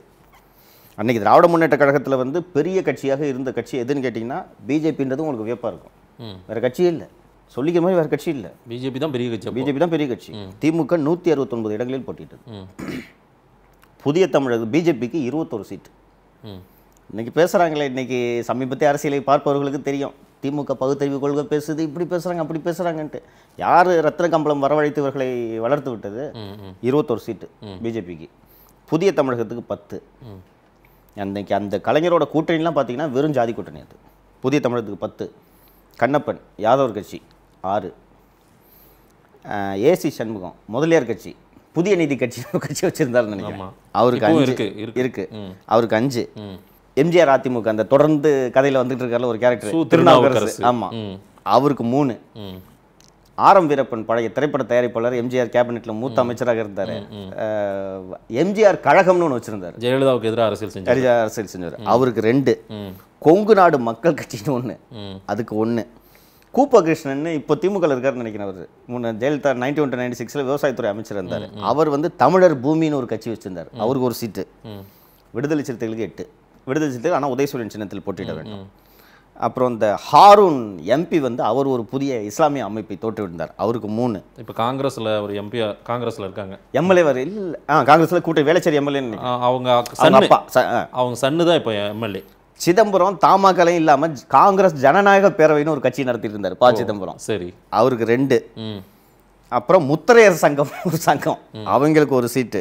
2001 தேர்தலில் இந்த மாதிரி எல்லாம் இதுதான். நீங்கள் கொஞ்சம் யோசிச்சு பாருங்க, இவ்வளோ பெரிய கட்சி திமுக. இது இப்போ நம்ம படித்ததெல்லாம் கேட்டிங்கன்னா வெறும் ஜாதி அமைப்புகள்ன்ற இதை தாண்டி இவங்களுக்கு என்ன இது இருக்குது? அடையாளமே இல்லை. அப்புறம் இந்த வேட்டவள மணிகண்டன் சொல்லிட்டு தமிழ்நாட்டில் விவசாயின்னு சொல்லிட்டு சுற்றுறாரு, டெல்லிக்கெலாம் போயிட்டு நான் தான் விவசாயிகள் பிரதிநிதின்னு சொல்லுவார், அவருக்கு 1 சீட்டு. அப்புறம் குமரி அனந்தன் தொண்டர் காங்கிரஸ்னு ஒன்று வச்சுருந்தார், அவருக்கு 1 சீட்டு. இந்த கூட்டணி இப்படி இருக்குது. ஜெயலலிதாவோட கூட்டணி 2001 அதிமுக 140 சீட்டை ஜெயலலிதா போட்டிடுறாங்க. அதிமுக 140, தமிழ் மாநில காங்கிரஸ் 32. காங்கிரஸும் இப்போ அந்த அணியில் இருக்குது, இணையில். தமாகவுக்கு 32, காங்கிரஸுக்கு 14, பாட்டாளி மக்கள் கட்சிக்கு 27, CBI 8, CPM 8, forward block ஐயுஎம்எலுக்கு each 1. திமுக 169 இடங்களில் போட்டியிட்டது, 31 இடங்களில் வெற்றி பெற்றது. ஜெயலலிதா 140 இடங்களில் போட்டிட்டார், 132 இடங்களில் வெற்றி பெற்றார். அன்னைக்கு நம்ம ஏற்கனவே பார்த்தோம், மூப்பனார்கிட்ட போய் அப்போ கேள்வி கேட்குறாங்க, ஏங்க இந்த மாதிரி வந்து நீங்கள் ஜெயலலிதாவை எதிர்த்து தான் காங்கிரஸ் கட்சியை உடச்சிட்டு நீங்கள் வந்து ஒரு கூட்டணியை ஃபார்ம் பண்ணீங்க, அப்படி இருக்கும்போது நீங்கள் இப்போ போய் மீண்டும் வந்து ஜெயலலிதா கூட நீங்கள் கூட்டணி வைக்கிறீங்க அப்படின்னு கேட்கும்போது அவர் மூப்பனார் அவர்களுக்கு பெருசாக எதுவும் விளக்கம் சொல்ல முடியல. ஏன்னா அந்த பக்கம் திமுக பிஜேபி கூட வந்து கூட்டணி, அவர் தான் நான் ஏற்கனவே சொன்னேன்ல, ஸ்ட்ராங் செக்யூலரிஸ்ட், மதவாதத்துக்கு எதிராக உறுதியான நிலைப்பாடு கொண்டார். அப்போ அவர் சொன்ன ஒரு விளக்கம், அந்த அம்மா அதுக்கு ஜெயிலுக்கு போயிட்டு வந்துட்டாங்க, 98 மக்கள் அவர்களை மன்னித்து விட்டார்கள். சரி, அதனால் நான் அவர்களோட கூட்டணி வைக்கிறேன் அப்படின்னாரு. 99 பிஜேபி கூட கூட்டணி வச்சாங்கல்ல, அப்போ நடத்திய ஒரு பத்திரிகையாளர் சந்திப்பில் அறிவாலயத்தில் கலைஞர் அவர்கள் பேசி கொண்டிருக்கிறார். அவர் அதுக்கு உண்டான விளக்கத்தெல்லாம் சொல்கிறார், நாட்டோட ஸ்திரத்தன்மை இது அதுன்ட்டு அவருக்கே உரிய பாணியில் சொல்கிறாரு. ஒரு நிருபர் மட்டும் விட்டாமல் வளைச்சு கேட்குறாரு, சார் நீங்கள் பெரியார் பாசறையிலிருந்து வந்தவர்கள், ஒரு அரசியல் கட்சி நடத்துறீங்க, நீங்கள் எப்படி மதவாத கட்சியான பிஜேபின்னு சொல்லும்போது ஒரு ஸ்டேஜில் ஒரு மைக் மூட்டு கலைஞர், இங்கே பாருங்கள், மைக்கில் தான் சொன்னார், நாங்கள் ஒரு அரசியல் கட்சி நடத்துகிறோம், சில சமரசங்களையெல்லாம் நாங்கள் செஞ்சு தான் ஆகணும், எங்களுக்கு வேறு வழி இல்லை அப்படின்னாரு.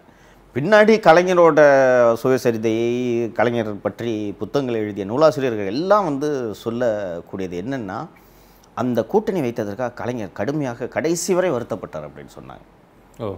என்னென்னா உங்களுக்கு 3-4 அமைச்சரவையில் இடம் கிடச்சிருச்சு, முரசொலி மாறன் அவர்கள் வணிகத்துறை அமைச்சராக ஆகிவிட்டார். அந்த சமயத்தில் தான் குஜராத் கலவரம் நடந்துச்சுன்றது உங்களுக்கு நினைவு இருக்கும் இல்லைங்களா? குஜராத் கலவரம் இன்னும் இந்தியாவில் ஒரு கருப்பு வடுவாக இன்னும் பதிந்திருக்கிறது. 3000க்கும் மேற்பட்ட இஸ்லாமியர்கள் கொல்லப்பட்டார்கள். கோத்ரா ரயில் எரிப்பை ஒட்டி நடந்த அந்த கலவரம். இப்போ வந்து இன்றைக்கு இவ்வளவு ராமன் எந்த இன்ஜினியரிங் கல்லூரியில் படித்தான், இந்து என்றால் திருடன் என்று ஒரு பொருள் உள்ளது அப்படின்னு பேசிய கலைஞர் அவர்கள், அவரிடம் வந்து இந்த குஜராத் கலவரத்தில் இப்படி இஸ்லாமியர்கள் பாதிக்கப்படுகிறார்கள் கேட்கும்போது அது அந்த மாநிலத்தின் சட்டம் ஒழுங்கு பிரச்சனை அப்படின்னார். அது அவரை போன்ற ஒரு நபர் எப்படி அது போன்ற அதை சமாளிக்க கஷ்டப்பட்டிருக்காரு. ரொம்ப கஷ்டப்பட்டார். நம்ம யோசிச்சு பாருங்க, இன்னைக்கு திராவிட இயக்கம்ன்றது எதுலேருந்து தொடங்குச்சு? முரசொலி மாறன் சொன்னதா ஏ right man in wrong பார்ட்டின்னு? Murasoli மாறனா கலைஞர் சொன்னதா? முரசொலி மாறன் வாஜ்பாய் அவர்களை சொன்னதா சொல்லுவாங்க. ஏ ரைட் மேன் இன் ராங் பார்ட்டின்னு. அதெல்லாம் சும்மாங்க. 99லேருந்து 2014 வரை தொடர்ந்து மத்திய அரசில் பிராந்திய கட்சியாக இருந்து கொண்டு ஆட்சி அதிகாரத்தை சுவைத்த ஒரே கட்சி எதுனா திமுக தான். இன்னைக்கு இருக்கிறதுல வந்து கூட்டணியே இனி எந்த காலத்திலும் கூட்டணி சேராத கட்சிகள்னா நம்ம பிஜேபியும் காங்கிரஸையும் சொல்லலாம் இல்லைங்களா? அப்போ அந்த பக்கம் பிஜேபி கவர்மெண்ட்லேயே 5 வருஷம் நீங்கள் அமைச்சரவையில் இருப்பீங்க, காங்கிரஸ் 10 வருஷம் கவர்மெண்ட் நடத்தினாலும் நீங்கள் அமைச்சரவையில் இருப்பீங்கன்னா உங்களுக்கு என்ன கொள்கை இருக்குது இல்லைங்களா? இது போல் வந்து எல்லா சமரசங்களையும் செய்து கொள்வார். இந்த இடத்துல தான் மூப்பனாரோட நிலைப்பாட்டை பார்க்கணும்னு சொல்கிறேன். அவர் உறுதியாக பிஜேபி வளர்த்து விடக்கூடாது. நாம் பிஜேபியோடு திமுக அந்த வேலையை செய்தது. 96லே ஒரு எம்எல்ஏ பாஜகவில் வின் பண்ணியிருக்காருல்ல சார் தமிழ்நாட்டில் தனித்து. ஆமாம், வின் பண்ணியிருக்காங்க. அது கன்னியாகுமரி பக்கத்தில். ஆமாம், வின் பண்ணியிருக்காங்க. ஆமாம், 2001ல் 26 சீட்டுங்களா? இது 2001ல் 2006ல் பாஜக 2001ல் பாஜகவுக்கு திமுக கொடுத்தது 21 சீட்டு, ஜெயிச்சது 4. அதில் எச் ராஜாவும் ஒருவர். ஆமாம் பண்ணார். இது வந்து இதை நம்ம எப்படி பார்க்கணுன்னா, இன்றும் இந்த கடந்த கால வரலாறுகளை நாம் பேசினால் கூட இன்றும் வந்து தமிழக அரசியலின் மைய கருவாக இருப்பது திமுக ஆதரவு, திமுக எதிர்ப்பு என்பதை நம்ம மறந்துவிடக்கூடாது. உங்களுக்கு எனக்கே வியப்பாக இருந்துச்சு மாதேஷ். நான் அப்போது சர்வீஸில் இருக்கேன். 2001ல் இப்படி ஒரு தோல்வி ஏன் இந்த திமுக அரசுக்கு அப்படின்றது வந்து எனக்கு அந்த உள்ளபடி அந்த சந்தேகம் இருந்துச்சு. என்ன தப்பு நடந்துச்சு இந்த கவர்மெண்ட்? ஆனால் கலைஞர் வருத்தப்பட்டதான் நிறைய நூலாசிரியர்கள் ரொம்ப வருத்தப்பட்டார். உங்களுக்கு நீங்கள் கொஞ்சம் யோசிச்சு பாருங்களேன், நல்ல கவர்மெண்ட் கொடுக்குறீங்க. ஒருவேளை கலைஞர் வந்து 99ல் பிஜேபியோடு கை கோர்த்தது கூட ஒரு காரணமாக இருந்திருக்கலாம். சரி, அதை நம்ம சொல்ல முடியாது. ஏன்னா பிஜேபி எதிர்ப்பு உணர்வு வந்து அந்த காலம் தொட்டு கை கோர்த்தும் ஆட்சியை கவிழ்த்துட்டாங்க. பட் 2001ல் இந்த இப்படி ஒரு தோல்வியை திமுக சந்திக்காமல் கூட போயிருந்திருக்கலாம்ல. நம்ம இன்னைக்கு ஹைண்ட்சைட்ல ஹைப்போதட்டிக்கலா தான் பேச முடியும். 99ல் ஒருவேளை வாஜ்பாய் அரசு கவிழ்ந்தாலும் பரவாயில்லை, நாங்க மத்திய அரசுல அங்கம் வகிக்க மாட்டோம், மூப்பனார் எடுத்த முடிவு அவங்க எடுத்துருக்கணும், மூப்பனார் எடுத்திருந்தாலும் ஒரு ஆர்குமெண்ட்டுக்கு வச்சுக்குவோம். ஜெயலலிதா அந்த 2001 மீட்டிங்ல தான், தேர்தல் பிரச்சாரத்தில் தான் பேசினார்னு நினைக்கிறேன். பிஜேபியோடு நான் கூட்டணி வைத்ததற்காக உங்கள் காலில் விழுந்து மன்னிப்பு கேட்டுக்கொள்கிறேன், இனி எந்த காலத்தில் வைக்க மாட்டேன்னு சொல்லிட்டு 2004 நம்ம கூட்டணி வச்சாங்க. அதுக்கு அதை அப்போ பண்ணாங்க. அப்போ வந்து அந்த மைனாரிட்டிஸ் வந்து ஜெயலலிதா பின்னாடி கன்சல்டேட் ஆனாங்க. திமுக என்னதான் பகுத்தறிவு பேசிக்கிட்டு இருந்தீங்கனாலும் நீங்கள் வந்து ஒரு வலதுசாரி அரசியல் சித்தாந்தத்தை கொண்ட இந்துத்துவ கட்சியோடு கூட்டணி சேர்வது சிறுபான்மையினர் எப்படி பார்ப்பாங்க? கண்டிப்பாக. ஸோ அதை அந்த தப்பு பண்ணார். 2001ல் அவர் 99ல் சேர்ந்தது மட்டும் இல்லை, அந்த தேர்தலையும் பிஜேபி கூட தானே கூட்டணி சேர்ந்து அவர் போட்டியிடுகிறார் கலைஞர் அவர்கள். பிஜேபி தவிர்த்து அவர் கட்சியில் சொல்லிக்கிற மாதிரி ஜாதி கட்சிகளை தவிர்த்து வேறு யாருமே இல்லையே. அது மாதிரி போட்டிட்டாரு, படுதோல்வி சந்திக்கிறார். இந்த தோல்வி ஒரு வகையில் கலைஞர் அவர்களை விரக்தியடை செய்து விட்டதோ என்ற சந்தேகம் எனக்கு தனிப்பட்ட முறையில் உண்டு. ஒரு நல்ல கவர்மெண்ட்டை கொடுக்குறாரு, அதுக்கு அடுத்து நடக்கிற லோக்சபா எலெக்ஷன்லையும் மக்கள் அவரை வீழ்த்துறாங்க, அதுக்கு பிறகு நடக்கிற 2வது லோக்சபா எலெக்ஷன்லையும் மாடரேட் விக்டரி தான் இல்லையா? மீண்டும் அடுத்து நடைபெறக்கூடிய சட்டப்பேரவை தேர்தலில் படுதோல்வி அளிக்கிறார்கள் மக்கள். அப்படி இருக்கும்போது நான் எதுக்கு நல்லாட்சி கொடுக்கணுன்ற எண்ணம் ஒரு மனிதனுக்கு இயல்பாக வருமா இல்லையா? கண்டிப்பாக. அண்ட் இன்னொன்று 2006 அவர் பெற்றது முழு வெற்றி இல்லைன்றதை நீங்கள் மறந்துடக்கூடாது. வெறும் 96 எம்எல்ஏ இதை வச்சுக்கிட்டு 5 வருஷத்தை ஓட்டுனதுனால தான் நீங்கள் 96 ஆட்சியும் 2006 ஆட்சியும் திமுக ஆட்சி ஒப்பிட்டீங்கன்னா எவ்வளவு கடைசி வரைக்கும் மைனாரிட்டி திமுகன்னு சொல்லி ஜெயலலிதா அவர்கள் சொல்லிக் கொண்டிருந்தார்கள். அந்த மைனாரிட்டி திமுக அப்படின்னா அவர்கள் விமர்சனம் செய்யும் சூழலை ஏற்படுத்தியதும் ஜெயலலிதா தான். சரி, வைகோ எப்படி லாஸ்ட் மினிட்ல போனான்றது நினைவு இருக்கா உங்களுக்கு? 2006 அந்த கூட்டணி பேச்சுவார்த்தை, அதாவது நாமினேஷன் லாஸ்ட் டேட் அன்னைக்கு ஆனந்த விகடன் வார இதழ் வெளியாகுது. அந்த வார இதழோட பேனர் ஸ்டோரி வந்து வைகோ அவங்க அம்மா திமுக விட்டு போயிடாதப்பா அப்படின்னு சொல்கிறத போஸ்டராக அன்றைக்கி அடித்து ஒட்டுறாங்க. இஷ்யூ மறுநாள் என்னமோ அன்றைக்கி தான் வெளியில் வருது அப்படின்னு நினைக்கிறேன். ஆனால் அதுக்கு முதல் நாளே வைகோ வந்து எடிங்கி கூட போய் ஜாயின் பண்ணிட்டார். இதை நம்ம எப்படி புரிஞ்சுக்கிறதுனா, நானும் வந்து பல அரசியல் நோக்கர்கள்கிட்ட பேசுகிறேன். 98ல் ஜெயலலிதாவுக்கு எப்படி இப்படி ஒரு வெற்றியையும் திமுகவுக்கு இப்படி ஒரு தோல்வியையும் கொடுத்தார்கள் அப்படின்றத மக்கள் வந்து கொடுத்தாங்க அப்படின்ட்டு கேட்கும்போது தமிழக அரசியல் திமுக எதிர்ப்பு திமுக ஆதரவு என்ற அந்த ஒற்றை புள்ளியில் தான் சுழல்கிறது என்பதை நம்ம அங்கதான் தொடங்குச்சுன்றீங்க. அங்கதான் சுழலுது தமிழக அரசியலே. சரி, உங்களுக்கு வந்து என்னதான் சொன்னாலும் எம்ஜிஆர் உயிரோடு இருக்க வரைக்கும் கலைஞரால் அவரை வீழ்த்த முடியவில்லை தானே. அண்டு வந்து எந்த அளவுக்கு அதிமுகவோட வாக்கு வங்கி ஸ்ட்ராங்காக இருந்துச்சுன்னா 2016 234 தொகுதியிலையும் வந்து கூட்டணியே இல்லாமல் ரெட்டலையை போட்டு ஒரு கட்சி ஜெயிக்க முடியும். கண்டிப்பாக. அதுவும் 5 வருஷம் ஆட்சி பண்ணதுக்கு பிறகு. அது ஒன்றும் சிறப்பான ஆட்சிலாம் நீங்கள் சொல்ல முடியாது. 2011 2016 ஆட்சிலாம் ஒன்றும் ஆக போக பாதி நாள் இந்த மாதிரி கொடநாட்டில் தான் இருந்தாங்க. ஆமாம் இல்லைங்களா? அப்படியும் வந்து 234 தொகுதியிலையும் வந்து ரெட்டலை போட்டு நிற்கிறாங்கன்னா இப்போ ஏடிஎம்கேட ஓட் பேங்க். அந்த சமயத்தில் தான் சென்னையில் மிகப்பெரிய மழை வெள்ளம், வாட்ஸ்அப்பில் பேசினாங்க, சென்னை வெள்ளக்காடாக மாறியது நம்ம பார்த்தோமா இல்லையா? அது வந்து அந்த அம்மா உரிய நேரத்தில் அந்த இதை செக் டேம்ஸை திறந்து விட்டுருந்தாங்கன்னா சென்னை ஃப்ளட் ஆயிருக்காதுன்றதெல்லாம் அறிஞர்கள் சொன்னாங்கல்ல. ஆனால் மீண்டும் அவங்க வெற்றி பெற்றாங்க. மீண்டும் அவர்கள் வெற்றி பெற்றாங்க. இதை எப்படி புரிஞ்சுக்குவீங்க நீங்க? இதையெல்லாம் விட ரொம்ப அதிகமான வியப்பாக நாம் பார்க்கறது, நாமே வந்து இந்த முடிந்த சட்டப்பேரவை தேர்தலுக்கு முன்பாக நீங்கள் என்னிடம் நேரடியாக ஸ்ட்ரைட்டாக கேட்டிருக்கீங்க, திமுகவுக்கு ஆதரவாக அலை அடிக்குதுன்னு நீங்க நினைக்கிறீங்களா? நான் உறுதியா மறுத்திருக்கேன். இல்லைங்களா?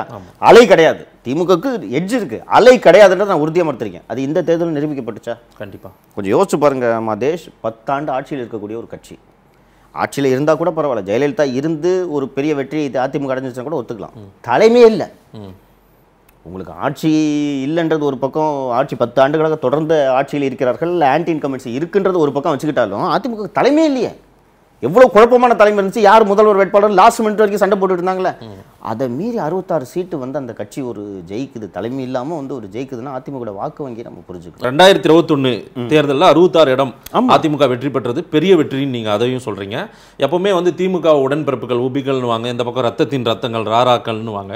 ஆனால் அந்த சமயத்தில் இப்போ இந்த எடப்பாடி ஆட்சி காலம் அடிமைகள்னு எல்லாம் சொல்ல ஆரம்பிச்சாங்க. மக்கள் அவர்களை கிட்டத்தட்ட போய் பிளட்ஜ் பண்ணிட்டாங்களே மாதேஷ். நாமளே பலமுறை விவாதிச்சிருக்கோம் நம்ம. அப்படின்ற வார்த்தையெல்லாம் இருக்கும்போதும் மக்கள் அவங்கள இருக்காங்க. அதாவது என்னன்னா, இன்னைக்கு வந்து திமுகவுக்கு இது வந்து ஒரு பெரிய மாபெரும் அலையில் 96 வந்து திராவிட முன்னேற்ற கழகம் பெற்ற வெற்றி போன்ற வெற்றியை திமுக 2021 பெறவில்லை. இல்லை, உங்களுக்கு நீங்க ரிசல்ட் அன்னைக்கு காலைல பார்த்தீங்கன்னா 12 மணி வரைக்கும் என்னடா திருப்பி 2016 ரிப்பீட் ஆக போகுதுன்ற சந்தேகம் இருந்துச்சு. கண்டிப்பா கண்டிப்பா. 15 தொகுதிகளுக்கு மேல 2000க்கு கீழே தான் வந்து 2000 எண்ணிக்கைக்கு கீழே தான் வாக்கு வேறுபாடு. இவர்களுக்கும் அதிமுகவுக்கும் திமுக இடையில 3.5% தான். ஆமா. இன்னைக்கு அதிமுக குழப்பமாக ஒரு சரியான தலைமை இல்லாமல் இரட்டை தலைமையா ஒற்றை தலைமையான்ற போராட்டத்தில் இருந்துகிட்டு இருந்தாலும், நாளை ஒரு ஒற்றை தலைமை உருவானால் மீண்டும் அதிமுக விஸ்வரூபம் எடுக்கும் என்பதை திராவிட முன்னேற்ற கழகம் நினைவில் வைத்துக் கொண்டு ஆட்சி நடத்த வேண்டும். 96 2001 வரைக்கும் அற்புதமான ஒரு ஆட்சியை கொடுத்த கட்சியே அடுத்த தேர்தல் வீழ்த்திய மக்கள் இம்மக்கள். நீங்க பழையபடி லேண்ட் கிராப் அது இதுன்ட்டு நீங்க வசூல் ஆரம்பிச்சீங்கன்னா மக்கள் உரிய பாடத்தை 2024 போட்டுவார்கள் என்பதை வரலாற்றிலிருந்து நாம் படிப்பினை கற்றுக்கொள்ள வேண்டும். History always repeat it self. வரலாறு எப்போதும் திரும்பும். அதிலிருந்து நாம் பாடம் கற்றுக்கொள்ள வேண்டும். பாடம் கற்றுக்கொள்ள தவறுபவர்களுக்கு வரலாறு பாடம் புகட்டும். நான் எங்கே முடிக்கலாம் அப்படின்னு நினச்சேன். 1996 to 2001 எடுக்கும்போது ஒட்டுமொத்தமாக எப்படி பார்க்குறீங்கன்னு நீங்கள் இப்போ ஒரு ஸ்டேட்மெண்ட் சொல்லியிருந்தீங்க. அந்த ஸ்டேட்மெண்ட்டே பெரிய விடையாக இருக்கும். இதற்கு ஆன்சர் நீங்கள் முன்னாடியே கொடுத்துட்டீங்க. இதோடு நான் இந்த 1996 to 2001 மிகப்பெரிய ஒரு வரலாறை சொல்லியிருக்கிறோம். மக்கள் எந்த அளவுக்கு இதற்கான கருத்துக்களை தெரிவிக்கிறாங்கன்னு பார்க்கலாம். நேரில் வந்து பேசுவதற்கு நன்றி திரு சவுக்கு சார். வணக்கம். நன்றி நேயர்களே. மீண்டும் ஒரு வரலாற்றில் ஒரு தினம் நிகழ்ச்சியில் சந்திப்போம். நன்றி, வணக்கம்.